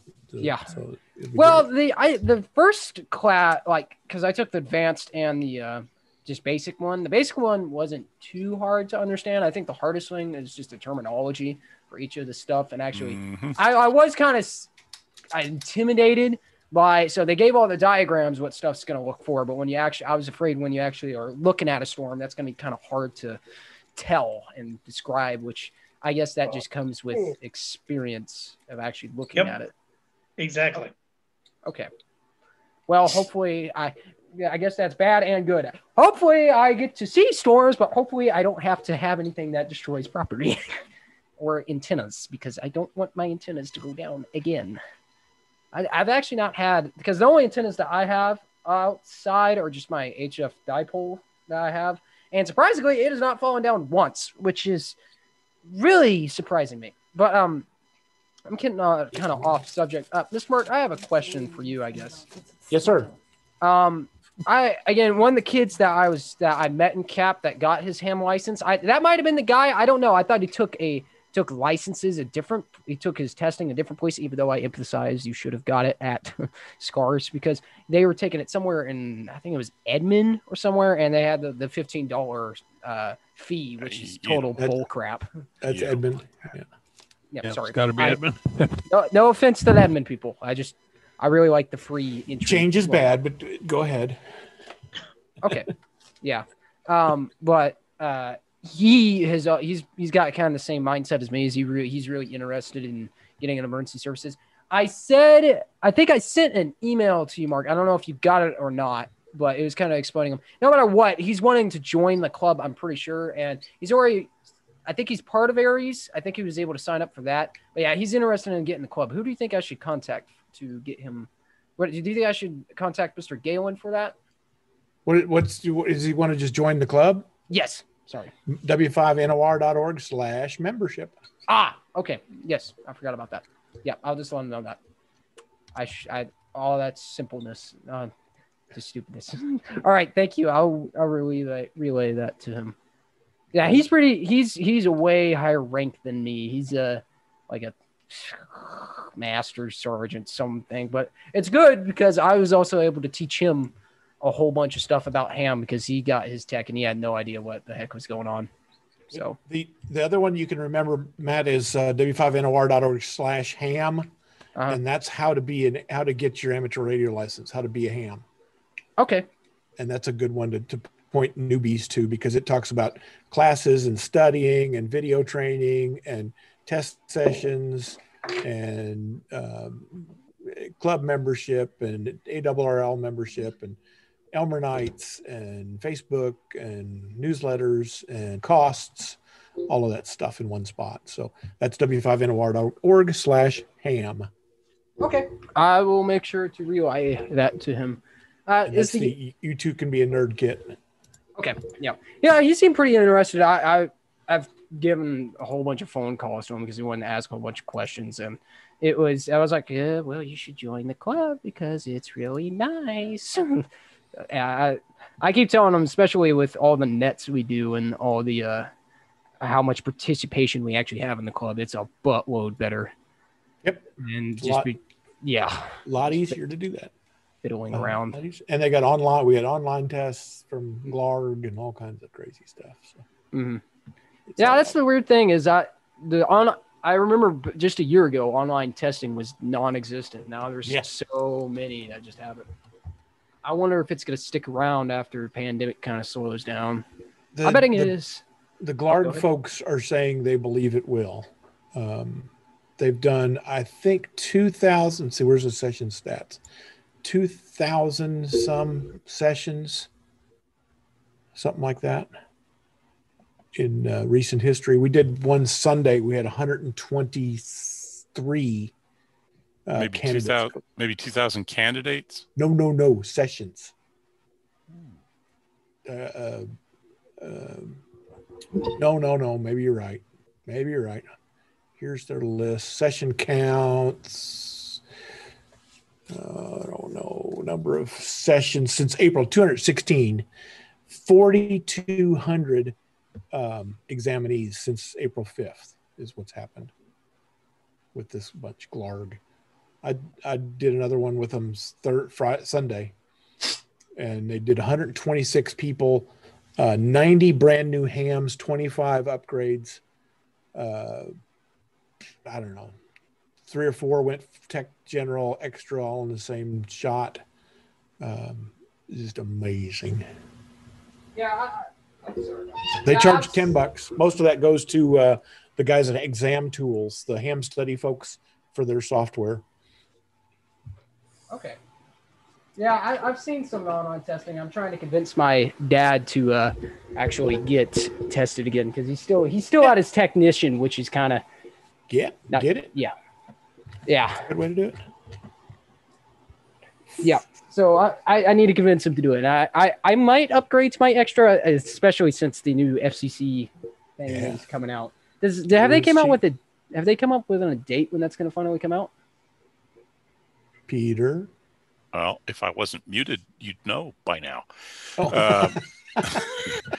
It has not yet, the report and order has not yet been published in the Federal Register, and it will be some multiple of 30 days after that event that the fee will take place, but it hasn't been published yet, so no fees. I think Denny's going to be okay. I think Denny's going to be able to get his renewal in before the fee starts. So. Okay, well, that's good. I'm glad that. So I still need to get my butt in gear to get extra sometime. But yep. You've got some time. You're a young guy. You're under 40. Yeah. Hopefully. You're under 40. What does it take to become legal a to VE? get an extra? What does it take to become a VE?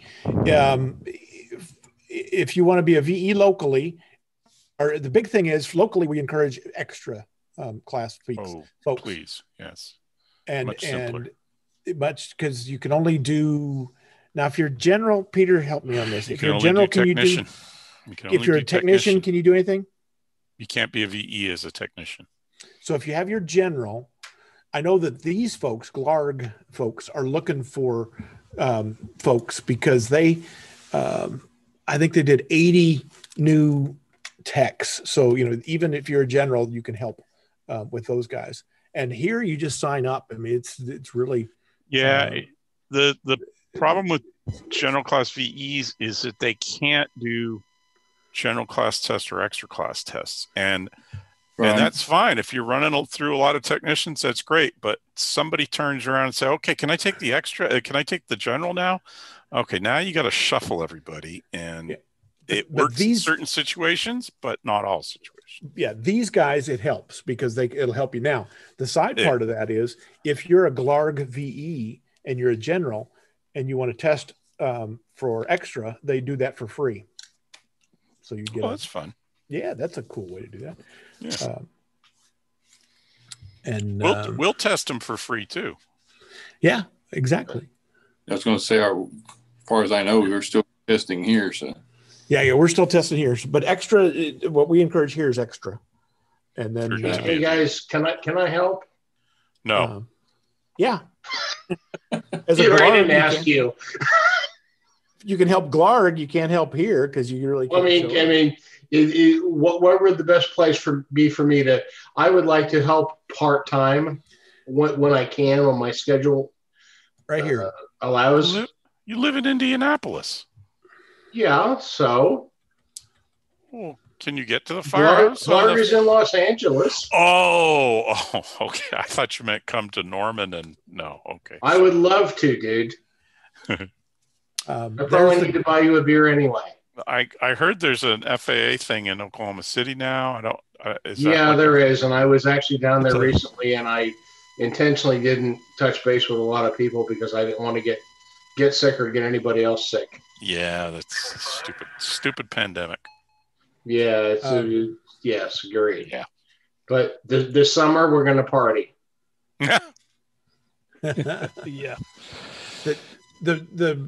For this, if you sign up with them to be a VE, you go through their little process, and then you'll want to move over here to become once you get in and you get the super secret password, you become a remote session VE, and then you show up. And then I can tell them when I'm available and whatever. Okay. Well, you just sign up for sessions. There's a calendar.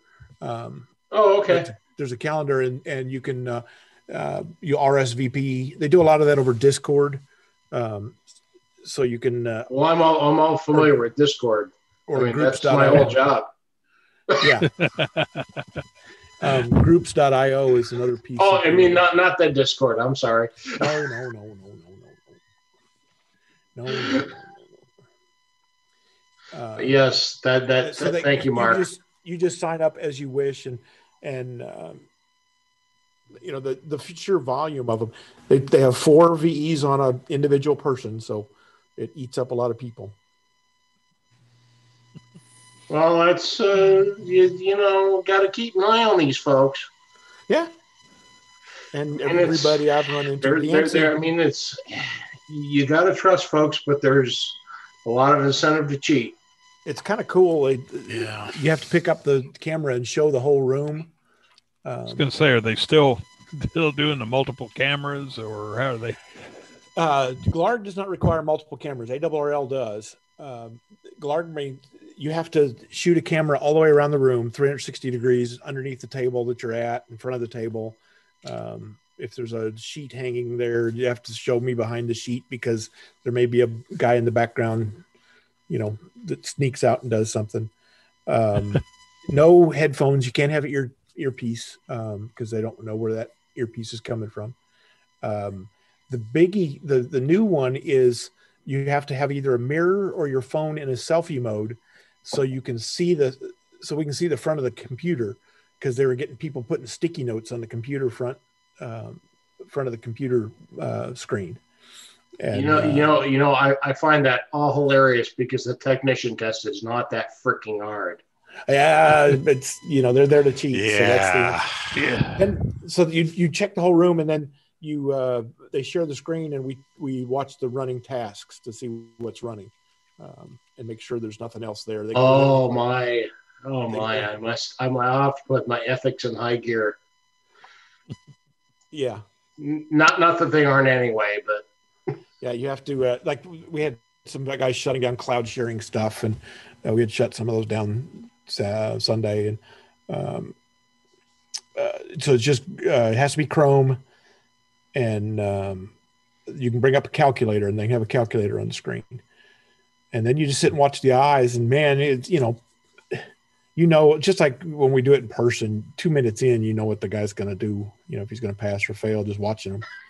Yeah, whether the sweat's coming off the brow or exactly. And you get to see the screen. It'll share the screen on one side, and you can see the screen, and then you can see their face. And if they're just burning through questions, this one guy was burning through questions. I couldn't even get the question read, and he had the answer on already. So he'd been on hamstudy.org 24 hours a day for way too long. Yeah, it's just.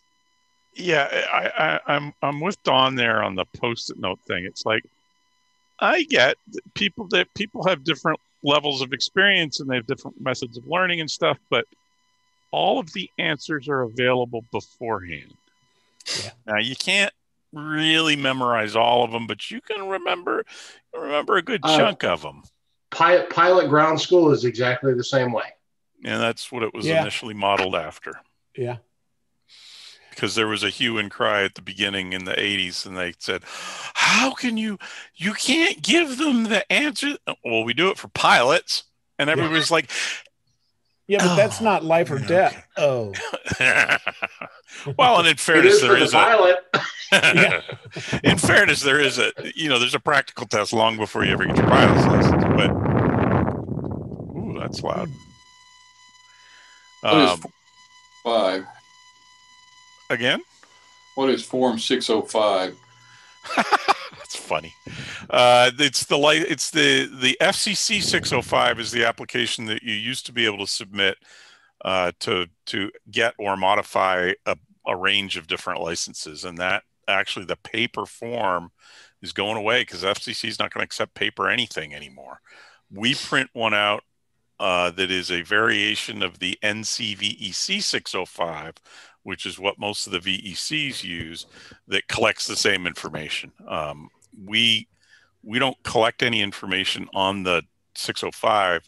We generate it from our software and print it out because we have to keep paper copies of all our applications. It's the one you were shown when you passed the test. Yeah, you signed it. Okay.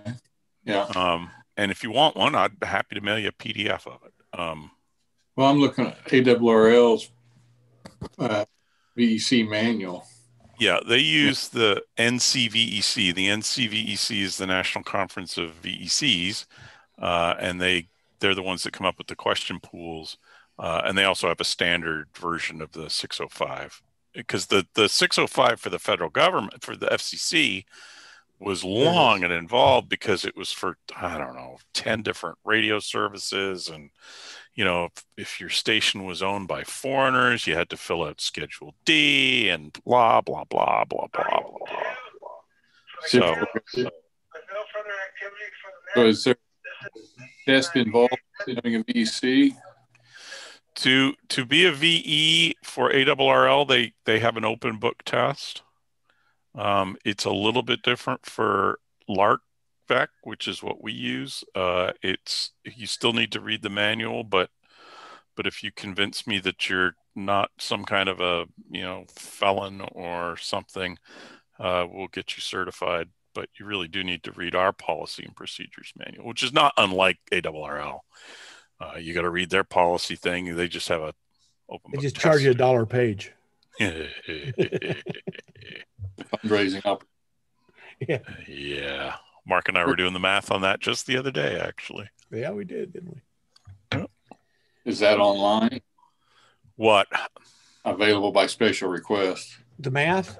No, the math was from John Stratton's visit when he was here. He said they picked up about $460,000. The SCARS V manual. Oh, for the Laurel Amateur Radio Club.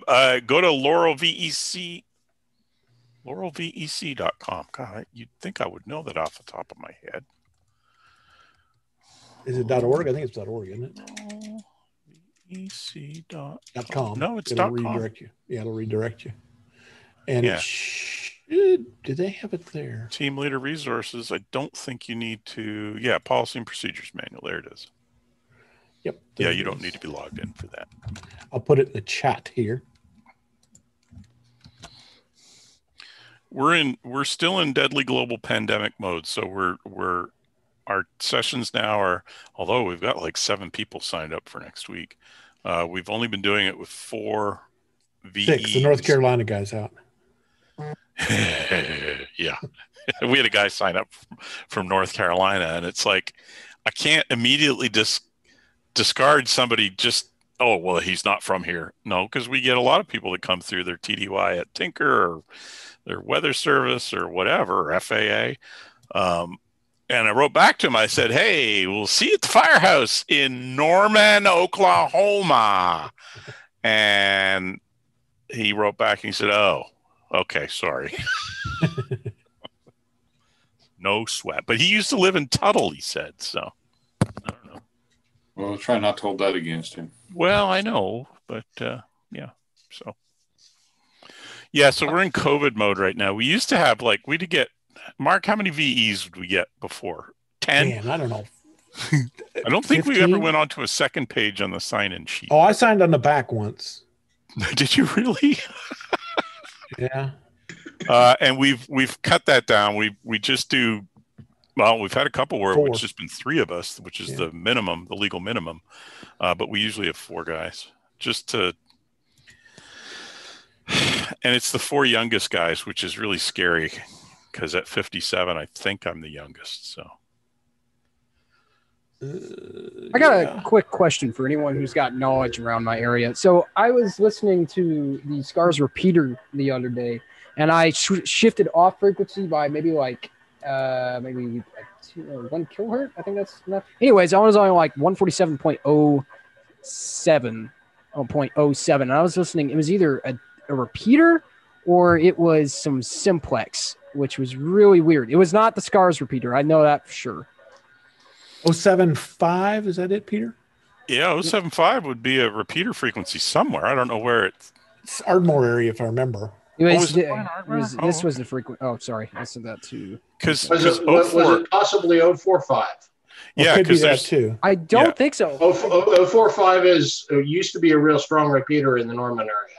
Well, it was down in. It was in the middle of BF nowhere, but it was pretty strong in Norman.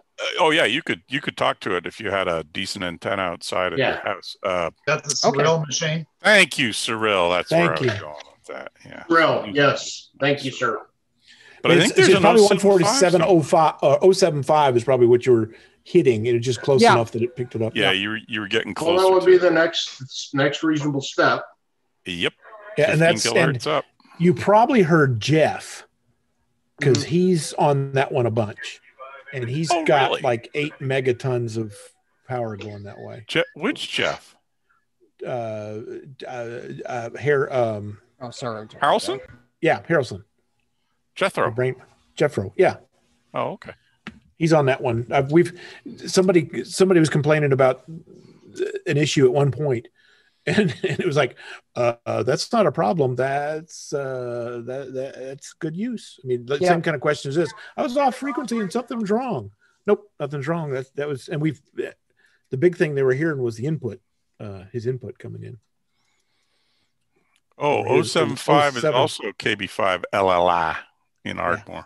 Yeah, and I don't remember where is that Cyril or. Yeah, so that was probably what I was hearing then. That makes sense that I was hitting that. Yep. Yeah, because it's only closer to it, so you're going to get it pretty good down there. Right. Yeah, and it's only 2 clicks, 3 clicks over from, if it's a 5 kilohertz click on your radio, it's only 3 clicks over. So. Yeah, I was wondering because I was like, I switched one over, and I was like, who the heck are these people talking about? I know none of them. And I tried to almost call them out on, I was going to try to check into one of their nets that I had, but I didn't have the correct PL tone. So now that I actually know how it works out. 123, it looks like, from what I'm seeing here. So I got the repeater, so I might have to check in on there and see what the human replies back. Also, I guess I have ask for some suggestions. So I'm putting a homemade 2-meter Yagi. If I could make it dual band, that would be awesome, but I don't think I'm going to be able to do that good. Up in my attic, is there any suggestions to do attic installations? I have basically. Do you have a metal roof? No. I have a metal roof now, so all my attic antenna dreams are shot to hell. You were the guy. I know. I was telling that story that I said somebody had a metal roof and they went, "Bro." Yeah, but it's the last roof I'll ever buy on this house, right? So I don't care. Yeah. Just like it's the last car you'll ever own. And yeah, sure. Potential ground plane for something. Probably void the warranty, I would think. So I'll let that go a few years before I do that. I'm not disagreeing with you. I'm just saying that there's a warranty with you. Load up the roof. Great big the ground. tape measure, Matt, no. Yeah, I thought about measure. Go ahead. Would work. Yeah, I actually have one of those, and I was thinking about putting it up there because, I guess here's a little hint. So me and my dad also, we put in a homemade weather station about in December, and the reason we got one that we figured out it's connected up to a Raspberry Pi that we're going to be using to hopefully set up an APRS station sometime in the future. Excellent. And we have so basically he's wanting me, because I told him, all right, you get the weather station stuff. I'll provide the Raspberry Pi, and I will also get the radio and set up the antenna inside that we can constantly use. And I basically plan to also have some sort of antenna also in the attic that's going to be constantly hooked up to the radio. Yeah, it's gonna be finicky because we're gonna be using a Raspberry Pi, and we're probably just gonna get a cheap Lexan radio. I know Mr. Mark has showed that a few times. Those old Lexan radios, and we're going to be trying to connect the Raspberry Pi via the mic cord and using the I/O pins to hopefully control it via Direwolf or something like that. I'm not too much into the software because I have no idea. I haven't really looked too much into it. I know my dad has touched it a little bit, but my job is basically to come up with some sort of antenna and radio assortment. Okay. So, well, what you're going to have to worry about is you're going to have to worry about any kind of metal in your attic, i.e. a metal roof or the metallic backing on the insulation that's on your roof in underneath your rafters, underneath the roof panels. Yeah. So you want to make sure craft you don't paper is okay, right? Craft paper is fine, of course, but a lot of them now have foil shield, and they make an excellent Faraday cage. So you'll want to confirm that that's not okay. That your insulation doesn't have that. Newer insulation has that. Older insulation does not. Yeah, so, that would be very bad if that. Yeah, I mean, yeah, it's just like having a metal roof. So, yeah. Well, I will that's something I have not thought of, so I will definitely have to double check that before I do anything. Right. Yeah, the main thing that I'm mostly just trying to figure out is just how to actually make the antenna, because I'm making this completely homemade. What I did, there was a TV Yagi antenna that was put it horizontally in the attic. It already had a pole for the installation. So me being the cheap ham I am, I cannibalized it and took the mount, and basically I took all the just receiving elements off of that, and then I put 2 wood boards on it, and that's where I'm going to be attaching some I think it's 10 gauge copper wire, solid copper wire, and that should it's not too flimsy enough, and I'm pretty sure I checked it last time, and that's what I'm going to be using as a 3-element Yagi elements. And sure, there's plans out there for making a dual band Yagi. Okay. I mean, look at the satellite guys. They do that a lot. Yeah. So okay, I'll have to double check that, because that is trying to make a dual. But I've made one dual band Yagi, my coat hanger one. It's just the way that it's attached for the dual elements will not work with this one, which kind of sucks because it would be really easy to do it like that. I don't know. Maybe I'm thinking of this a different way, but that's a good point. I'll have to do more research on. Make your own tape measure antenna and just do it dual band. Yeah, do that too. That's true. That's not a bad idea. I checked the SWR on the kits that you give out, and I'm not trying to be mean, but it's not the best. I was actually, I think 40 on 40. That's great. Yeah, it's going to work on 40 meters. Yeah, it's going to be real high on 40. Yeah. Yeah. I think on 70 centimeters, it was really good. I don't think it was good. I can check it right now. I can pull it out real second and do it. I might actually want to do that. Here, let me go check. I want to go grab it and actually see it. There you go. Hey, Mark, you sent me a couple links to me. I put them to everybody else. Okay, do you mean to send them? I appreciate that. I pushed them out to everybody. Thank you. I was like, why did they go to him? Oh, yeah. My battery died, Peter. Did I miss anything else on the VE stuff? Batteries. Gotta love them. No, what I was saying is we're in COVID mode where we have a very restricted number of VEs. We used to have a little bit more of a party atmosphere at test sessions, but we've cut down on the number of VEs. So we are not actively soliciting VEs at this time.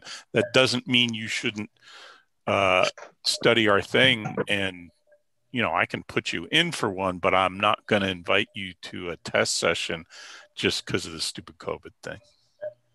But just be unsociable like that. Extra, not this session, but the next one. Say that again. I'm hoping to be ready for my extra license, not this test, but the following one. Awesome. Okay, concentrate on that first. Get the amateur extra out of the way. Come and see us for that, and then we'll talk about the VE stuff. And while I have your attention, what are those scanners on your screen? Is that an app or is that just to look pretty? That's that is what is that program? ProScan. I've got one connected to my 996P2 and another one connected to my 780 XLT. No, that's real. That's live. Cool. That's what his scanners are scanning right now. Yeah. Assuming my are you picking up anything? Are those P25 or? Yeah, the 996P2 is. Now that you mention it, I think I have the volume down. That's probably why I'm not hearing anything. I saw it scanning, but I didn't know if that was just something that. No, it's scanning. Look pretty. It's scanning. Been trying to map out the newish Norman system and figure out what I'm missing, but yeah, no, that's real. You're missing the encoding key. No, they're not encrypted. They're not? For the most part. It's Norman. You're not missing anything. Wow. Ooh. And another one comes lobbing in off the north fence. No. There are MSTAT runs every few minutes. Don't worry. Okay. I can't. My office is just south of the Healthplex, and man, I see more red and blue lights than I ever want to see going by. Oh. You won't be up there on your bike? No. Speaking of radio stuff, I actually heard WWV today on 25 megahertz. 25? I've been trying to hear them on 25 for quite some time. Didn't think they were even still on 25. Not if you go to their website, they're not, but they are. They've been on experimentally for close to 10 years now. Because it used to be regular. In fact, I can remember when they used to ID the 25. They 2.5, 5, 10, 15, 20, and 25 megahertz. Well, they haven't said that in 40 years. But yeah, I actually listened to 25 megahertz today. I caught them on 10 and 15 today, if that counts. Yeah. Did you were you able to hear WWVH? Because I was only getting WWVH on 15 today. So barely getting WWV with the local noise here. Man. Hey, Peter. Yes. Speaking of listening and scanning, you'll hear some changes in MSTAT, Moore's dispatch, probably starting Monday. Oh. They're not going to do it through whoever they were doing it through? They are not going to do it anymore through LifeNet, and Moore is taking over their dispatch. Okay. Assuming we can get the signaling to work, the tone alerting to work. Yeah, why they insist on the,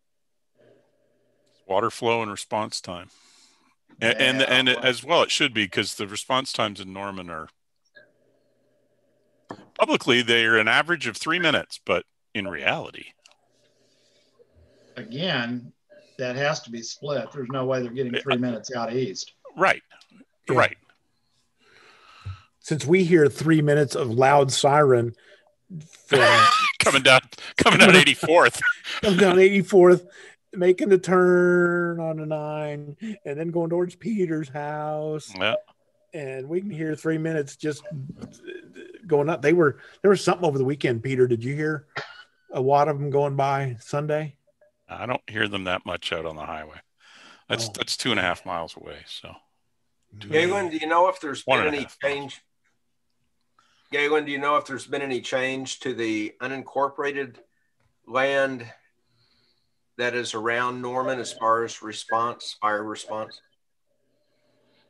Depends, I think, on where it's at. If it's between Norman and us, Oklahoma City has taken that. Don't ask me how it works, but again, if it's a fire, they'll be calling for both of us anyway.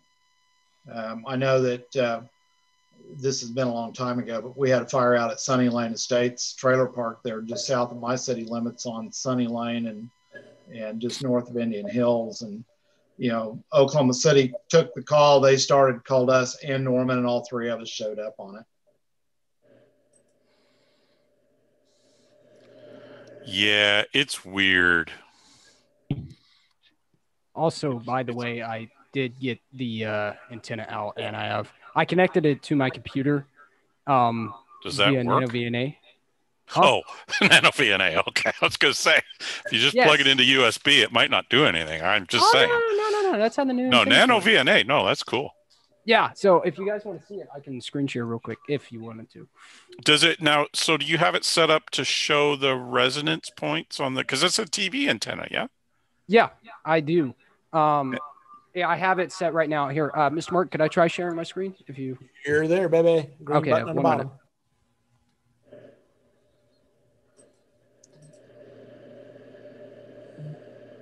Sorry, this is on my laptop, so it sounds a little worse. But let me try sharing this. Oh, he's a two-camera guy. Look at that. Yeah. Wait. I can't. Let me share. Let me get you on the other one. Hold on. The one without the call sign. Yeah. Oh, I'm sorry. Yeah, I'm sorry. Let the get. Okay. It's 2021, man. Yeah, I'm sorry. There we go. So where's he going? Now I get it. There we go. There you go. There you go. Should be able to see that. So I have that. This is spectrum analyzer that shows where the dips are, and I have this from 100 megahertz to 500 right now, and I have these 2 points set up in the two main amateur bands. I can adjust. Wow. And so, anyways, this is that. That's pretty cool. That so it does dip down. I guess you're right. You are right. Look at that. Now the SWR is right here. Now you can look. Wait. That's kind of like looking. Holy cow! At an eye chart from a mile away. Yeah. Yeah. No, it dips. I was surprised to see that you said that the 440 was actually in there. Yeah. Because I've never really tested it on 440. You know, now this is. Do you know what era this TV? Oh, it's a. I thought it was a TV antenna. No, this is a tape measure. Tape measure, gotcha. Tape measure. Because I was surprised to see how well it worked on ham bands. If it was a TV antenna, it's not a TV. I get it. Okay, I'm good now. So this is the that's the Yagi antenna that I got a while back. I checked it out and I noticed that it's pretty finicky, mostly because I'm holding it. That doesn't. Yeah. And you're going near this. Yeah, you're in a room and yeah. You got to be in clear space, Matt. You got to go out like 30,000 feet, stand up there, and then hold it way above your head, and then you'll get it perfect. But yeah, wait till the thunderstorm is right over you, though. Yes. I'll make sure to go, especially one of the most severe thunderstorms, and I'm just going to stand up like this the entire time. Yeah, just straight up. Yeah. Actually, the picture, the guy that's holding the antenna in the picture, our good buddy Victor. He has one of these mounted in his attic, and whenever the storms come, he switches over to that, and that way he can do anything off of it, and not blow himself to pieces. And that was the smartest $10 thing I think I've ever seen anybody do, is just stick one in the attic and point it towards the repeater. And yeah, I've thought of doing that because the ends of my roof are not metal; they are wood. Like you got a spec roof. Yeah, so I've been thinking of and one of the ends roughly points at our repeaters. So I could be convinced to do exactly what he's thinking of doing. But you're 2 miles from the repeater. You can get it on a wet noodle, can't you? Depends how wet and what type. I mean, if it's al dente. I can have my radio off and pick up the repeater. Picking it up is not a problem. Having it pick me up is a different thing. And Sam put a note in here that says he loves him his Tram 1480. Somebody was commenting about 1480. Oh, really? Above that, yeah.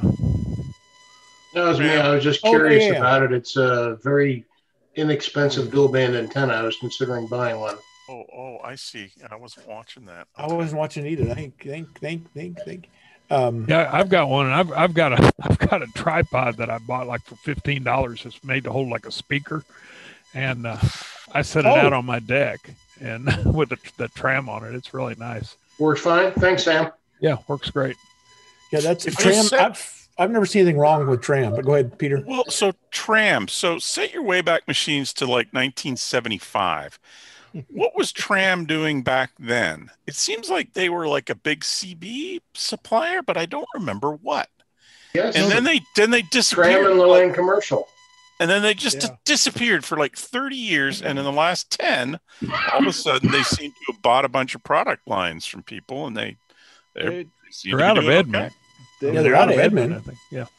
Well, I didn't realize that. I thought they did CB antennas in the 70s, but then went commercial.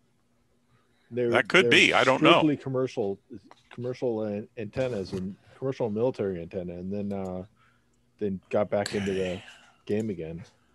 They do a lot of marine band stuff. Really? Country of origin, Taiwan, China. They did do a lot of marine stuff too. Yep. I want to know what radio you're using, Don, to pick up 4400. Yeah, I was a little dyslexic on the zero there, dude. Oh yeah, we didn't read it carefully. A little bouncy. We screwed up. I actually probably have a radio that'll pick up 4400, but let's not go there. That's why I asked. Yeah.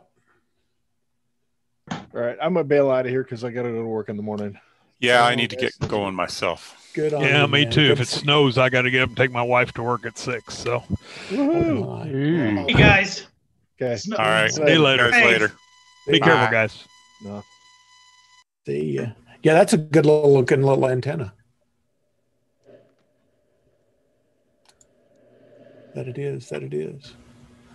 Well, is anybody left that has played with the FCC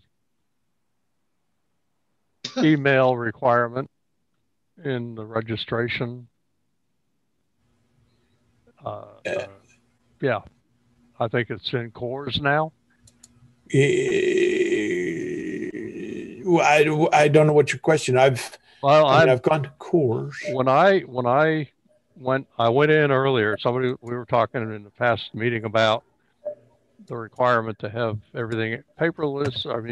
Paperless and all email. And 3 years ago, would I have filled that out when I got my FRN? Yeah.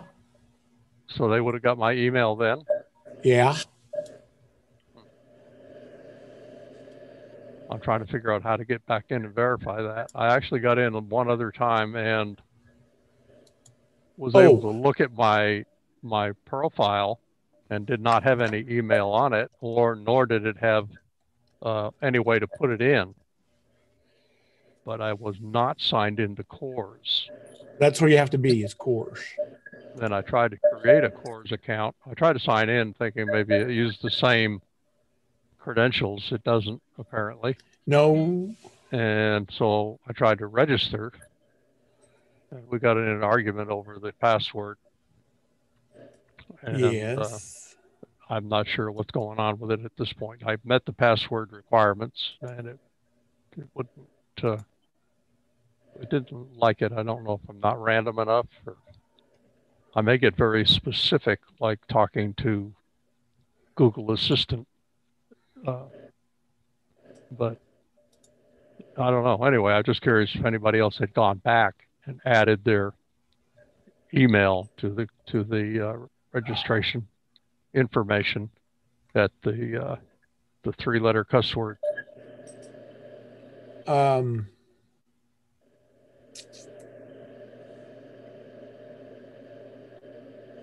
I have stumped them. Okay. We've gone through. The thing is, I did this the other day with somebody. because this is my old address, and that was 100 years ago. Last updated in 2013. This must be the old cores. Let's go make sure we have the right cores. We finally got it. Well, I got it inside of the FCC ULS. That's probably a good way to get it. And you're not getting logged in, or you are getting logged in? Not at this point. Okay, I'm under licensing now.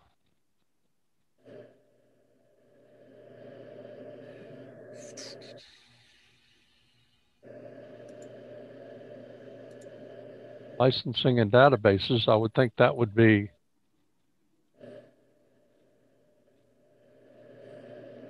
the portal to get back into my information. Updated. Oh, there's the updated version of cores. That's where it's at.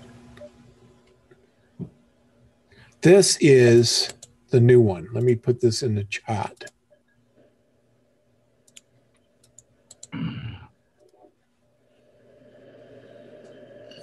Okay, send already. There you go. So that's the new one in there. And this is a different layout. So it's going to be the different login.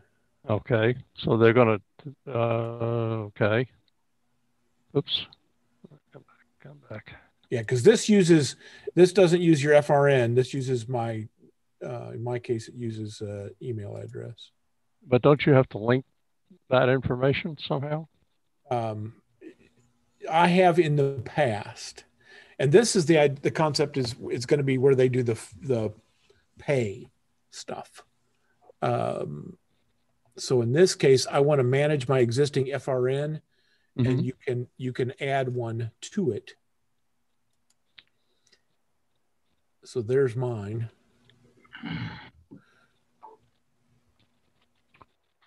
Okay. Let's see if they have the financial. This FRN financial piece it says green light, which means I don't owe any money.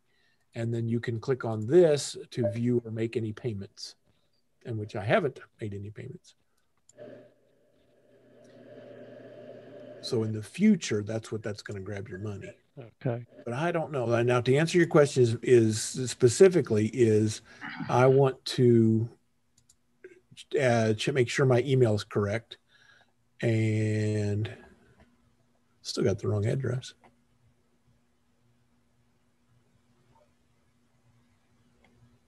Yeah, but it wasn't. Last update, it was November of 2013, Mark. Yep. You need to update yours. Yep. We'll go ahead and do it now.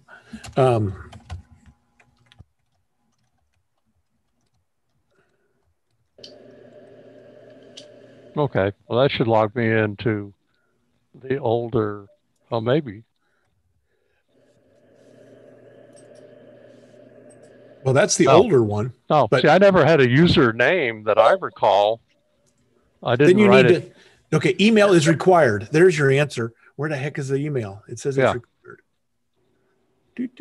Oh man, you just saved my butt. There we go. Email's on the bottom right. So my email is hang on. Klein@com.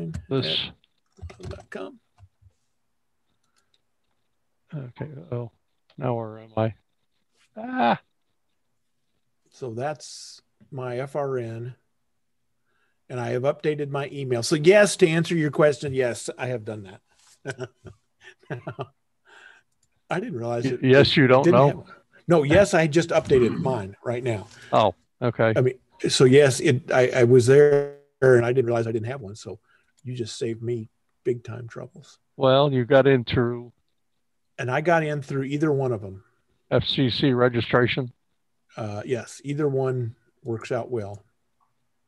They ended up at the same spot with that wrong. In my case, it was a wrong address. Now you got me wanting to think about going out there and checking mine. Well, everybody's wrong. I mean, this is one of those classic cases where they change the rules and everybody who's in there is wrong. Yeah, this is a newsletter topic. I would assume that mine was in there. So you can go out to that from what? SCAR's page, Mark? It's on the screen. It's in the chat. Okay. Night, Lyndall. If you didn't leave. Yeah, he left. If you go there, If you go to the new course page, you use a username. If you go to the old you use your FRN. Update, use your FRN, right? Right. Oh, you just gave me a newsletter article, big time. And this is, I would have got this wrong on the test. I'd have said I was good. Because that's the course. Now, where is my? Okay, I found a page where they're addressing that, so I should be able to. Okay.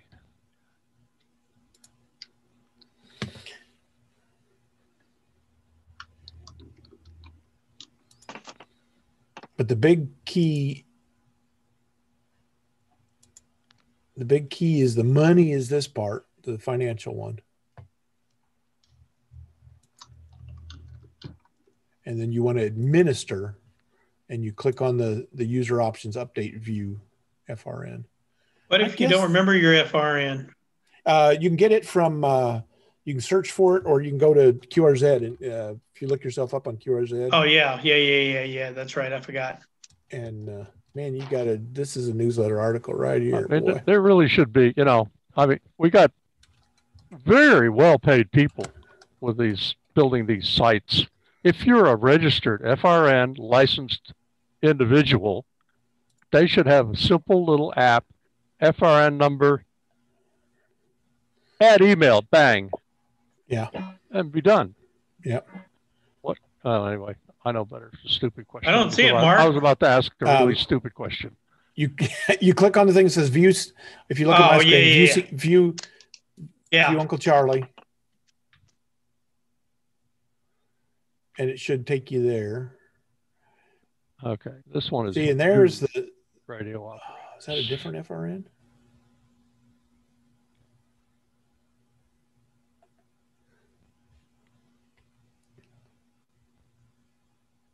That's from the ULS, is where if you go in that way.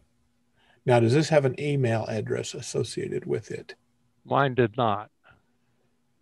But I don't even see a slot here. It's got to be in the FCC. It's got to be in the cores. The cores, not the ULS. Right. But if you never went into cores before. Yeah. So your stuff current on that one, Mark? Yep. Okay. Now, is that the same UL or FRN? FRN over here is, where the hell is it?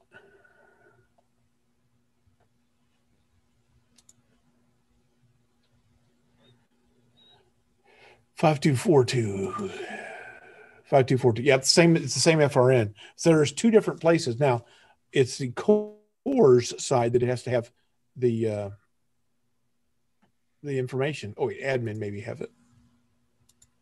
Maybe it's in here too. Admin. Nope, that just lists what happened.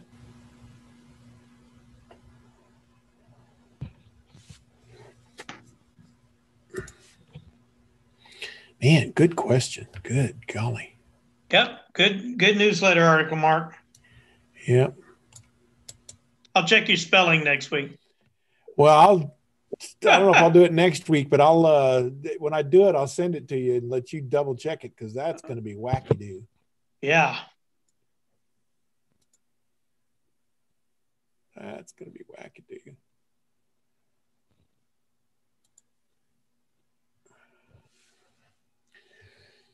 Boy, can't see this hornet's nest you stirred up.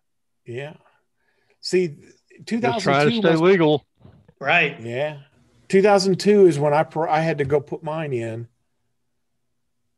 I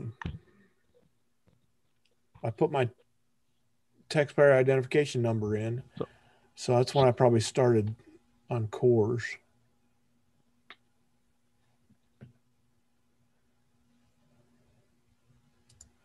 Wacky, man.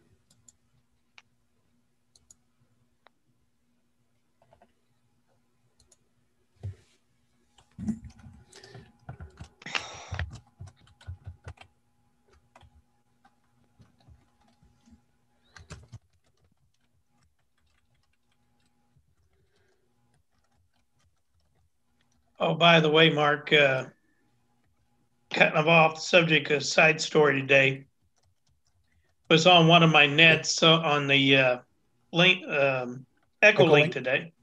Yep. And one of the contacts that called in was on generator power because he was in Birmingham, Alabama. And he said his neighbors just to the north of him in Fultondale that had the tornado last night. Oh, yeah. He said Fultondale is basically flat. Has a population of about 9,000. They had less than 3-minute warning. And I remember today hearing about one family, one husband, wife, and child, that said that they managed to get out from their den, got in the hall, and dove into the bathtub, and their house come apart. That's how fast it hit. When they got the warning, it was already there. Said today that it was registered as an EF2. Oh. Wow. Yeah. But they had less than 3-minute warning.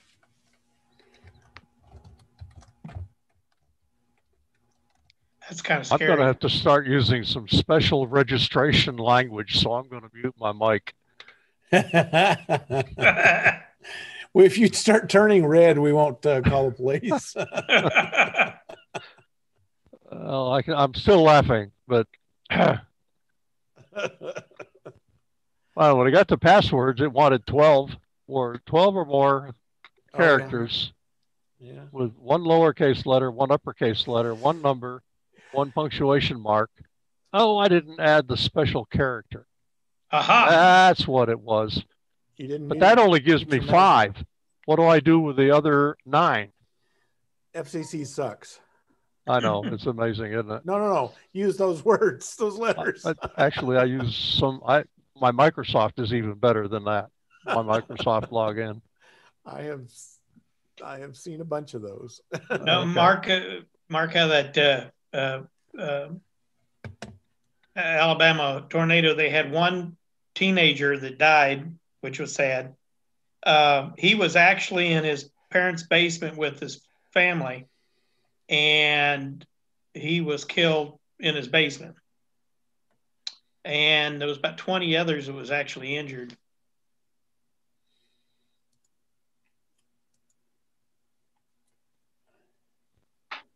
Yeah, I was watching that storm yesterday go that direction, and well, they said they thought it was an EF2, but it could have been I think that the pictures I saw, it could have been easily an EF3.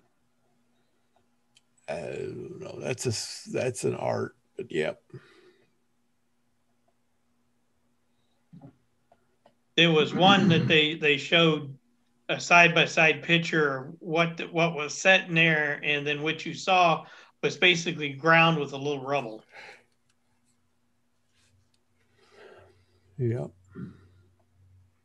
But yeah, their emergency warning system. I would be a little curious about that. I mean, like I said, I know it was at night. It was about 11:30, 11:45 when it hit. But they said they had less than 3 minutes warning. At least that's what he was saying. They had less than 3-minute warning. He said he actually heard those sirens go off from where he lives there.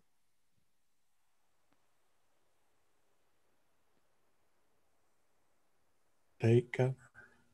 There's Mr. Skaggs. He's been quiet. You got anything good for us? You were working on an antenna last. You sent me a message, weren't you? Unmute yourself and say hi. Unmute.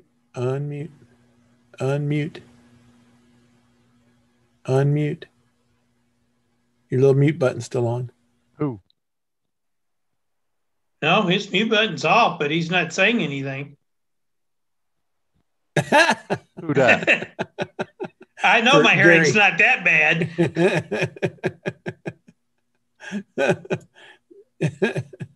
Slap the computer around a little bit there. And it's those apples. Yeah. Well, maybe not. Maybe that's why we haven't heard him. That's good. Who are you trying to raise? Gary. Skaggs.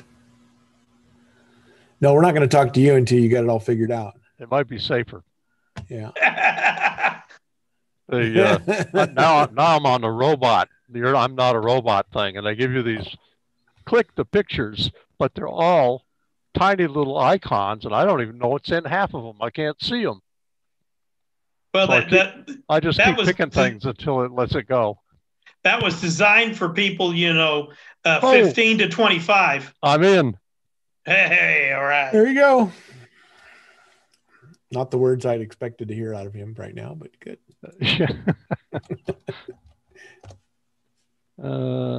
Okay, now I got to go to my email and verify it. Okay. Maybe closer. I may have accomplished something today. I'm so proud of you.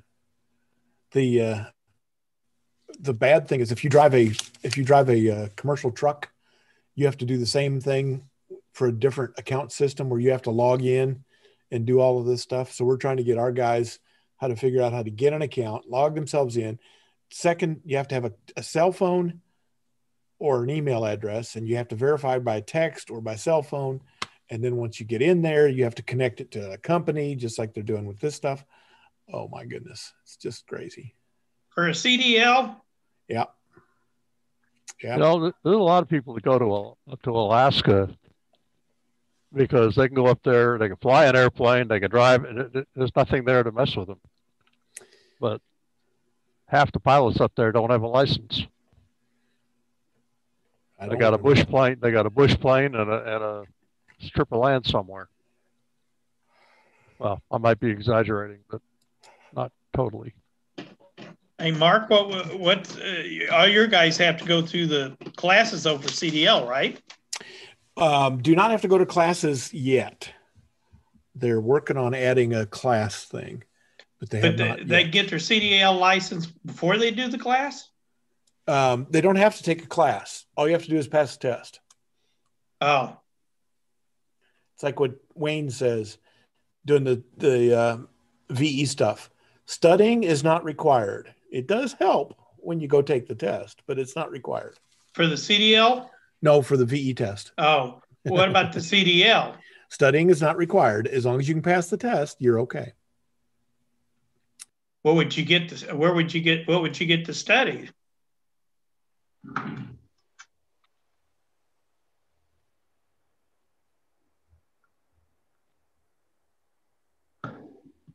Where'd he go?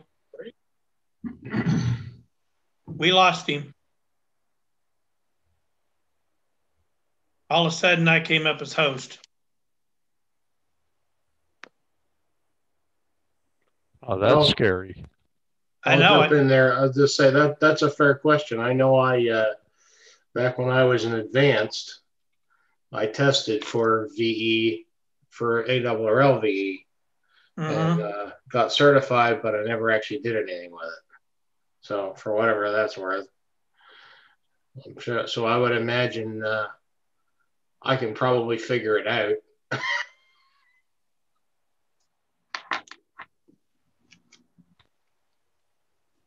I'll have to see where I need to go to do that.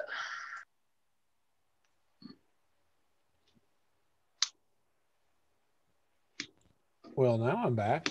There you are, Mark. Now you're host again. Because you left it to me when you dropped out. Well, it just came up and said, I don't know what's going on, and it disappeared. But Gary's unmuted. Yeah, but he hasn't said anything yet. He hadn't figured out what. You're unmuted now. You can. He said he has no sound. Yeah.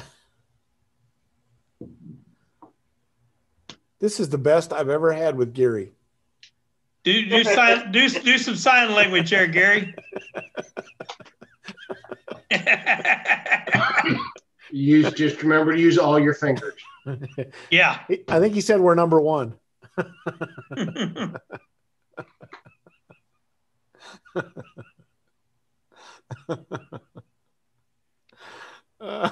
Oh my goodness. Oh my goodness.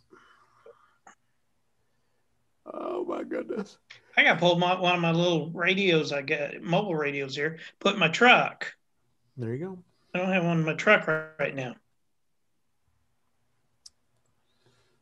There you go. I brought the one I had, the 635 in to use in here. I needed another little rig.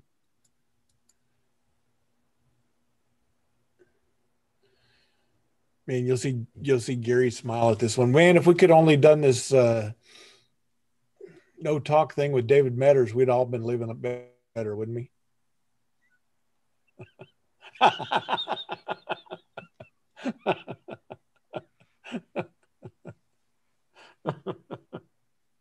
Gary, you need to unplug your microphone, plug it back in, see if it resets. That sometimes helps. I don't know. Don and Gary would be the only two. Does anybody remember name Paul Kelly, N5N? What was it? Hang on. NN5G. Don, do you remember that name? That sounds familiar. Paul Kelly. Yeah. He's a silent key. I don't know if that. Really? Somebody asked. Yeah. It must have been recent. Yeah, this is just tonight. Do you know him? I remember the call. NN5G. I remember the call.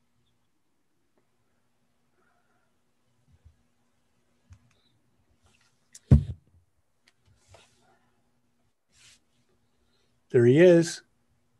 Now he won't say anything, just out of spite.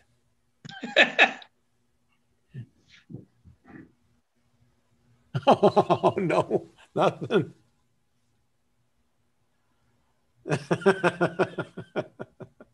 Do a test. Click the bottom left. Do a mic test or an audio test. And while you're listening, do you remember the name Paul Kelly, NN5G, November 5 Gulf? Okay, me neither. Well, you can mute it and unmute it. Do an audio test. There in the bottom left hand side. Do an audio test so you can see right there in the bottom left. There's a little arrow to the right where you can go up and you can do it says test speaker and microphone down towards the bottom of that screen. See it? If you go just the right of the mute button, there's a little up arrow. Click on it, and then when you look down that selection, down there you'll see down there it says test speaker and microphone.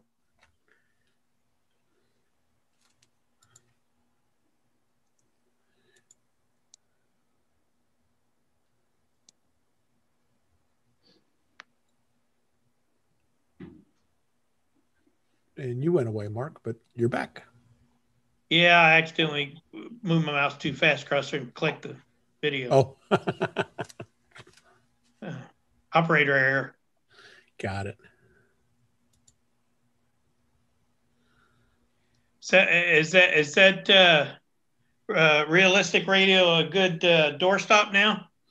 I didn't plug it in. I didn't have a 12-volt power supply big enough to do it at work. So bring a battery home. Oh, oops. Yeah. Oops. Bring a battery. I did that on my 635. You're not gonna believe this. You know the little Radio Shack 3-amp power supplies? Remember those? Huh? Yeah, I hooked up my Alinco. I have one. Yeah, I hooked up my Alinco 635 and it won't work with it. I wonder why. I just, wasn't sure of that, but I thought, gee, it pulls a little bit more amperage than that 3-amp power supply. Yep. Usually you'll learn about the smoke at that time. No. You can key up on the frequency, but you hear nothing back, and it doesn't transmit either. Huh. So So I got to put it on a little bit bigger power supply in here. Yeah, if I try to do anything over about 5 watts on mine, it'll. I've got one of the ones with the circuit breakers on it. It'll just trip the breaker. Well, it never tripped this one. This 3 amp power supply, it never tripped it. But I was thinking it was only doing on a Linko 635. I was thinking high was only 5 watts, but might be more than that. Might be 25 watts. I don't remember what it is. But I quickly figured out, guess what? It doesn't work. Yeah, that's not a good thing. Fortunately, I have a bigger power supply. I just got to hook it up to it. Yeah. I don't really need a power supply at work, but apparently that would be a good thing to have. Wouldn't hurt. That's right. You should have let me know, Mark. I would have brought you an RS-20. We got a whole bunch. I'm sure you have $1 million at the house. We got the club. I've got all the club stuff here, and oh my gosh, we got power supplies donated to us. Oh man, how many did we go through, Mark? 15 or 20? At least. Oh, well, never mind. Thank you. I love my RS-20. Or my. Whatever happened to all those computers? I got them all. I loaded all that. Because I thought, what's his name? It was always working on the computers. I can't think. Huh? Vince. Yeah. Yep. Whatever happened to Mr. Vince? I haven't heard hide or hair. He's still rocking and rolling. He's doing his lawyer stuff, hiding out like the rest of us. I was supposed to mooch a monitor off of you. Oh, that's right. I got 5 of them sitting out here for you, and we never did that, did we? So did he ever? I'll be back. Okay. Did he ever get all of them updated to Linux? Oh yeah. There's like 8 or 9 of them. I'm redoing my shop right now, and I've inherited a whole buttload of monitors. So I'm going to set them out there on a big shelf and just have 8 or 9 of them running, just because I can. We never got any laptops out of that, did we? We got, I think, 2 or 3 that worked. What were we missing? What wireless? It might have been the wireless. We had one of them working well. I know that. Was it with the Linux on it? Yeah, that's cool. We had to get the right power supply because we had the wrong power supply, and Vince almost burned the thing up. It was like a 60 watt power supply, and it needed a 90 or 120, and oops. It was like a toaster. One of us stuck our hand down there, hit the power supply, and went, yikes. I got a question for you on computers. Okay. I've got let me look here. Hold on a second. I've got a Panasonic Toughbook. Remember those? Yep. Those are good little computers. Yes, they are. But the problem I've got is the power supply.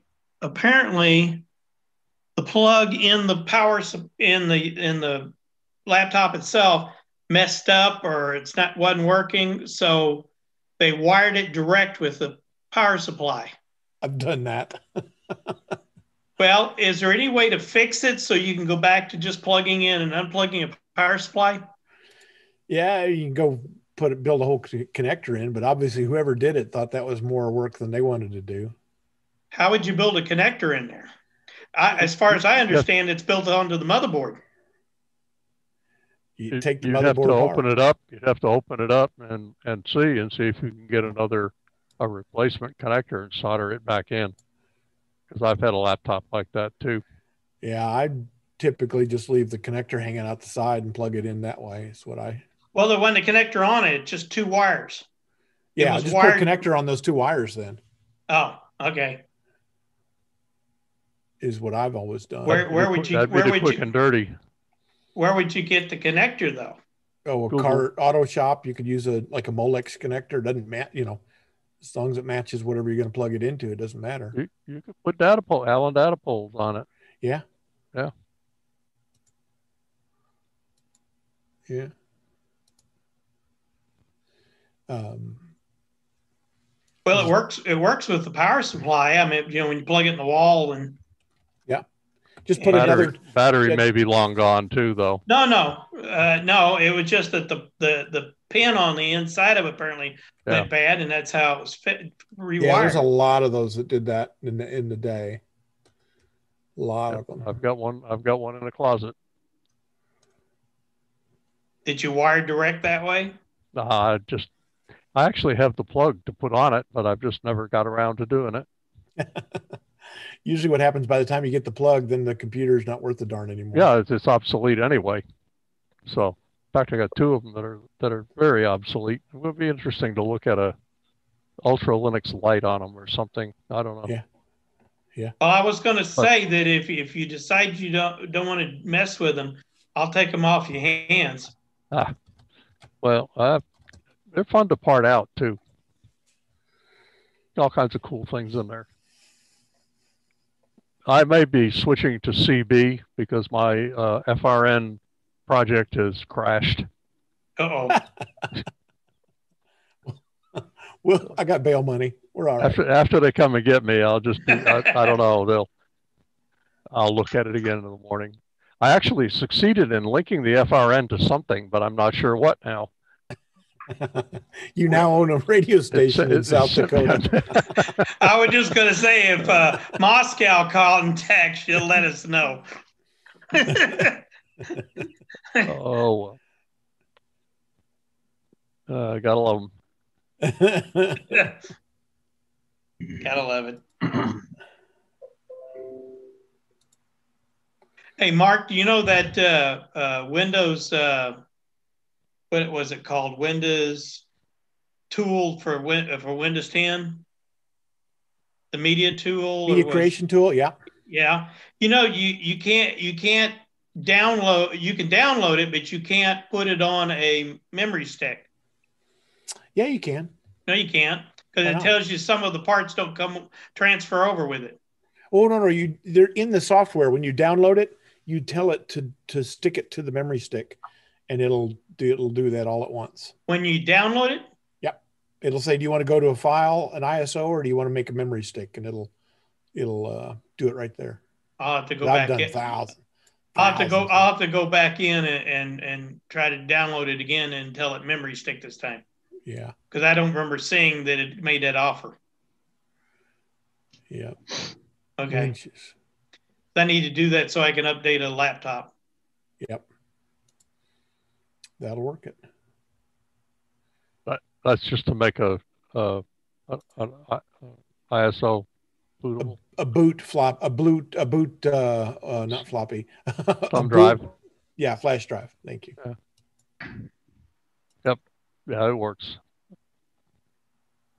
All right, I'll go back in and look at it. Because I downloaded it to a computer and I thought, okay, now I can just transfer that file over to a memory stick. It wouldn't do that.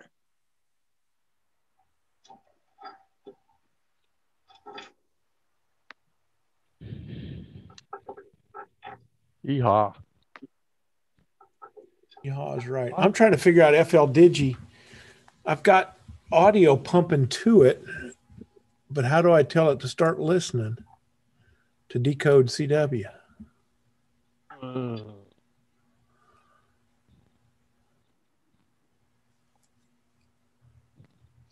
Oh my. Stereo Gary. You haven't got anything on your waterfall. Yeah, I know it. That's why. So that might be a thing to do first. If your audio, yeah, I'm just feeding. The correct codec is.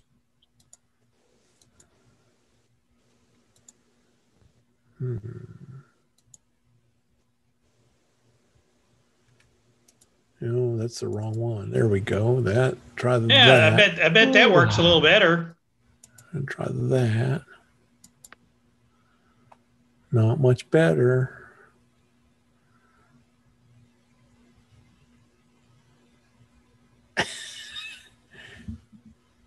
Well, Gary, is this one talking or no?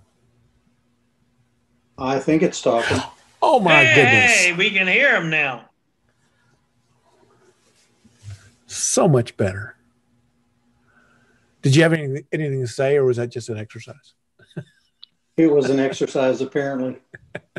What? How come you don't have any audio coming out of that thing?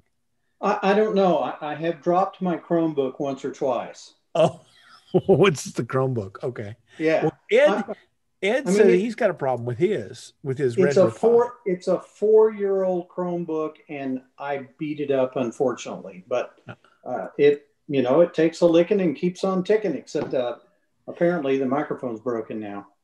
He was having problems with his Raspberry Pi implementation because it could not pick up the audio and the video from the same device. He had a 920 Logitech, and he finally had to add a Blue Yeti microphone to it, and that way he got video and audio from two separate sources. And apparently that's a known bug. Huh. Apparently. Well, I'm trying to figure out how I can see all of you on my iPad, and I haven't figured it out yet. Top right should be a thing that says view. No. Okay. Top right, I've got custom live streaming service. Okay, that's on the left on mine. Because what you're, I don't know, press and hold, tap the screen. I don't know how the iPad works. Make it full. Make it non-full screen. See if maybe it's above the screen itself. That happens sometimes. I'm using Zoom. Yeah. I don't know how iPad works. I don't know. No idea. Okay. Here's what you'll get a kick out of. Right click the taskbar and then tell me what you're doing.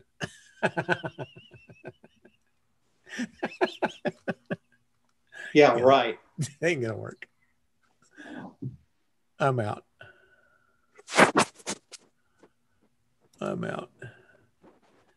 Sound card, right channel.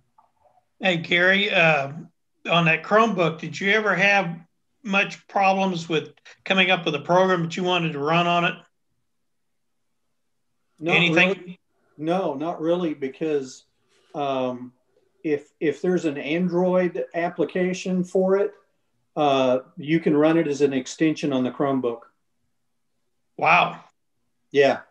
And I've got a bunch of Android applications running on the thing. They work great.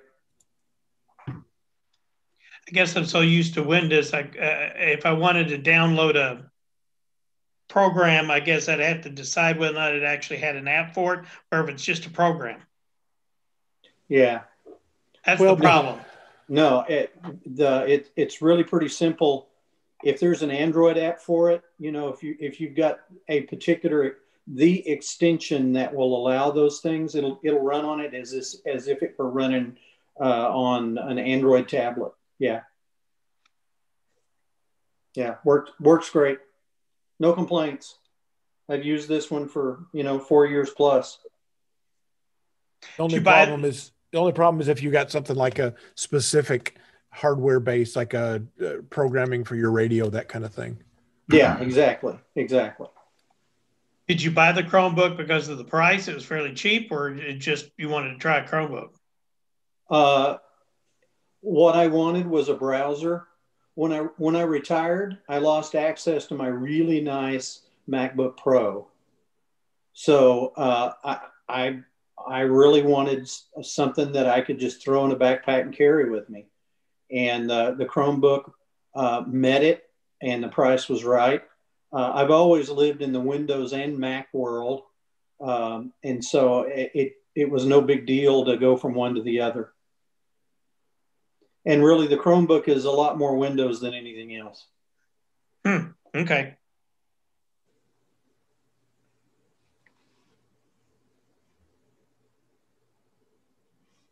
I know you, Mark. You like all those HP laptops. Yeah, we've got a bunch of those. They work out really well. No fans, no hard drives. I'm tickled with those. Well, you got me to got buy one of those HP streams. That's what you were bringing to the Elmer nights all the time. Yeah. And that's what I'm using right here, and I love mine. Yep. The only problem is those 32 gigs are turned out to be just a little short on updating memory. And what I do with my guys is when they bring them in, I just scratch them and then update them and then load them back up. And it's actually quicker to do that than it is to update in place. Do they have an SD card slot? Yeah, but that hasn't always worked out well. Our guys are usually got stuff trashed out anyway, so it's just usually easier to clear out what they've got. You need about 3 gig extra, and sometimes they'll just have it full up of junk. We use an SD card that has about 60 gig in it, and but I don't know if maybe it's logs for browsing logs or something. I don't know what they've got in there, but I just usually scratch it. Or you can, get it small enough and delete enough stuff and you can update them. But the newer ones of those have 64 gig in them, and that works out really nice. That's the berries. Mark, did you get your audio to work? Go ahead, Ken. Breaker. Yeah, I'd be CBing, I think, from now on, because I don't know about the FCC. Well, they just got a new head of the FCC, so they're probably not paying attention to anybody out there right now. Who's new guy? A new lady. Oh, okay. Who's the new guy? I don't remember her name. She was this week, new FCC head. I bet she's not even a ham. No, none of them are. No, not in that world.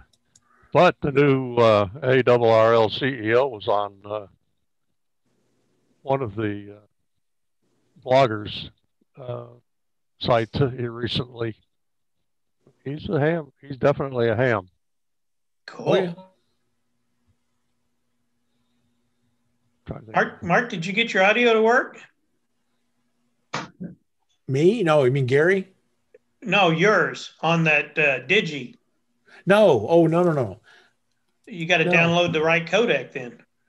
Well, what I'm doing is going through the speakers, what I'm trying to do. Well, that's inline speaker. Yeah, this is going out through virtual audio cable. And then I should be going in on the virtual audio cable.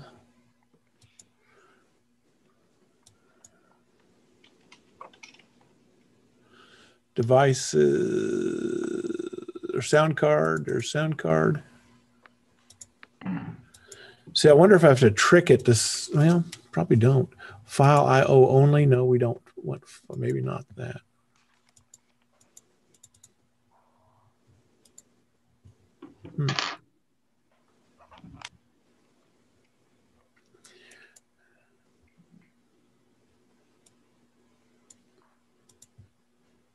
That's right. It's line yeah, that's in. Line 1. That's the.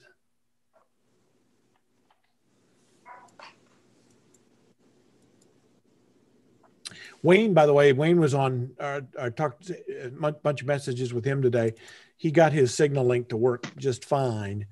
And he said if you read the manuals, everything worked out just fine. You know, hams don't read manuals. That's exactly what I told him. You're the only one, man. Yeah. So I don't know why I'm not getting waterfall. No. Okay. I mean, I'm looking for a go button is what I'm looking for. Why are you on 14070? It doesn't matter. I'm trying to push it just straight in audio. Well, I was going to. No. I'm not using a radio. I'm just pumping audio into it. Oh, okay. Hey, the acting FCC commissioner, the woman, Yeah. She's been on the commission since 2012. Wow. Oh. Yeah, and she's just acting right now. Oh, okay. Yeah, I don't know if I haven't dug around enough to know if she's been championed as the new chairman or not, but she's been on the a member of the FCC commission since 12.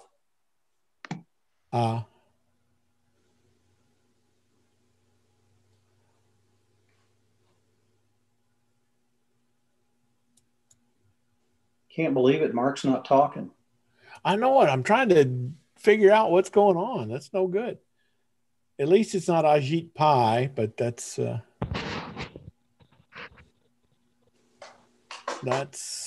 Does it have a test audio? I don't know. I don't use FLDigi, or I haven't. Maybe it won't transmit out of band. Well, it's not what I'm trying to do is just listen. I'm trying to have it listen to the audio coming in from my YouTube is what I want. Can you hear me? Test. Right here. This is the thing that I want. It's running. Yeah. I'll jack up the volume, see if that helps. Looks like Ken and I both got frustration wall problem today. Well, I did succeed in paying my dues tonight. You the man. Hey. You the man. Got two things done today. Wow. I got my COVID shot and I paid my dues.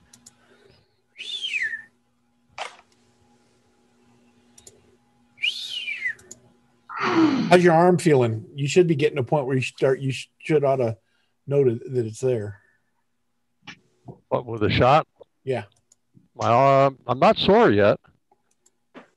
I didn't even feel the needle go in. I didn't either, man. This gal was just awesome. I had a cute little girl sticking me with that needle, so I was a little distracted. That's mine was That's nice. That's nice. Yeah.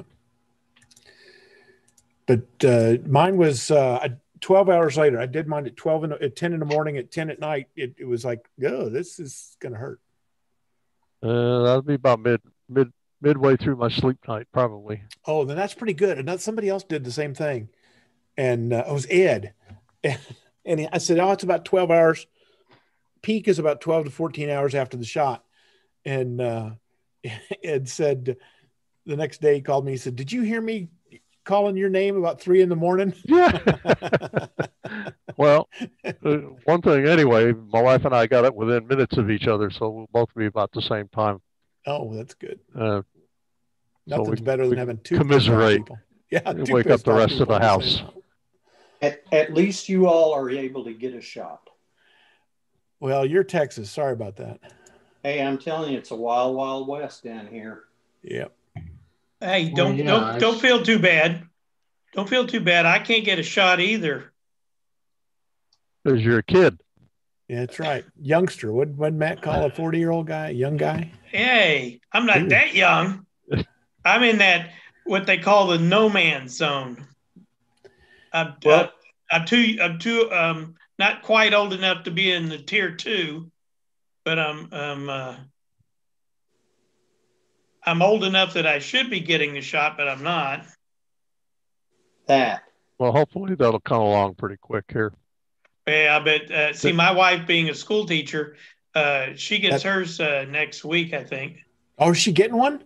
Well, yeah, I think they're supposed. Did you see that they're supposed to give?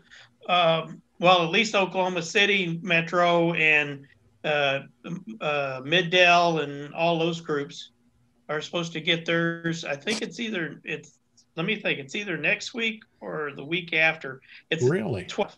Yeah, they're supposed to get theirs, and I'm in that tier 3, so I won't get mine till probably March. Yeah.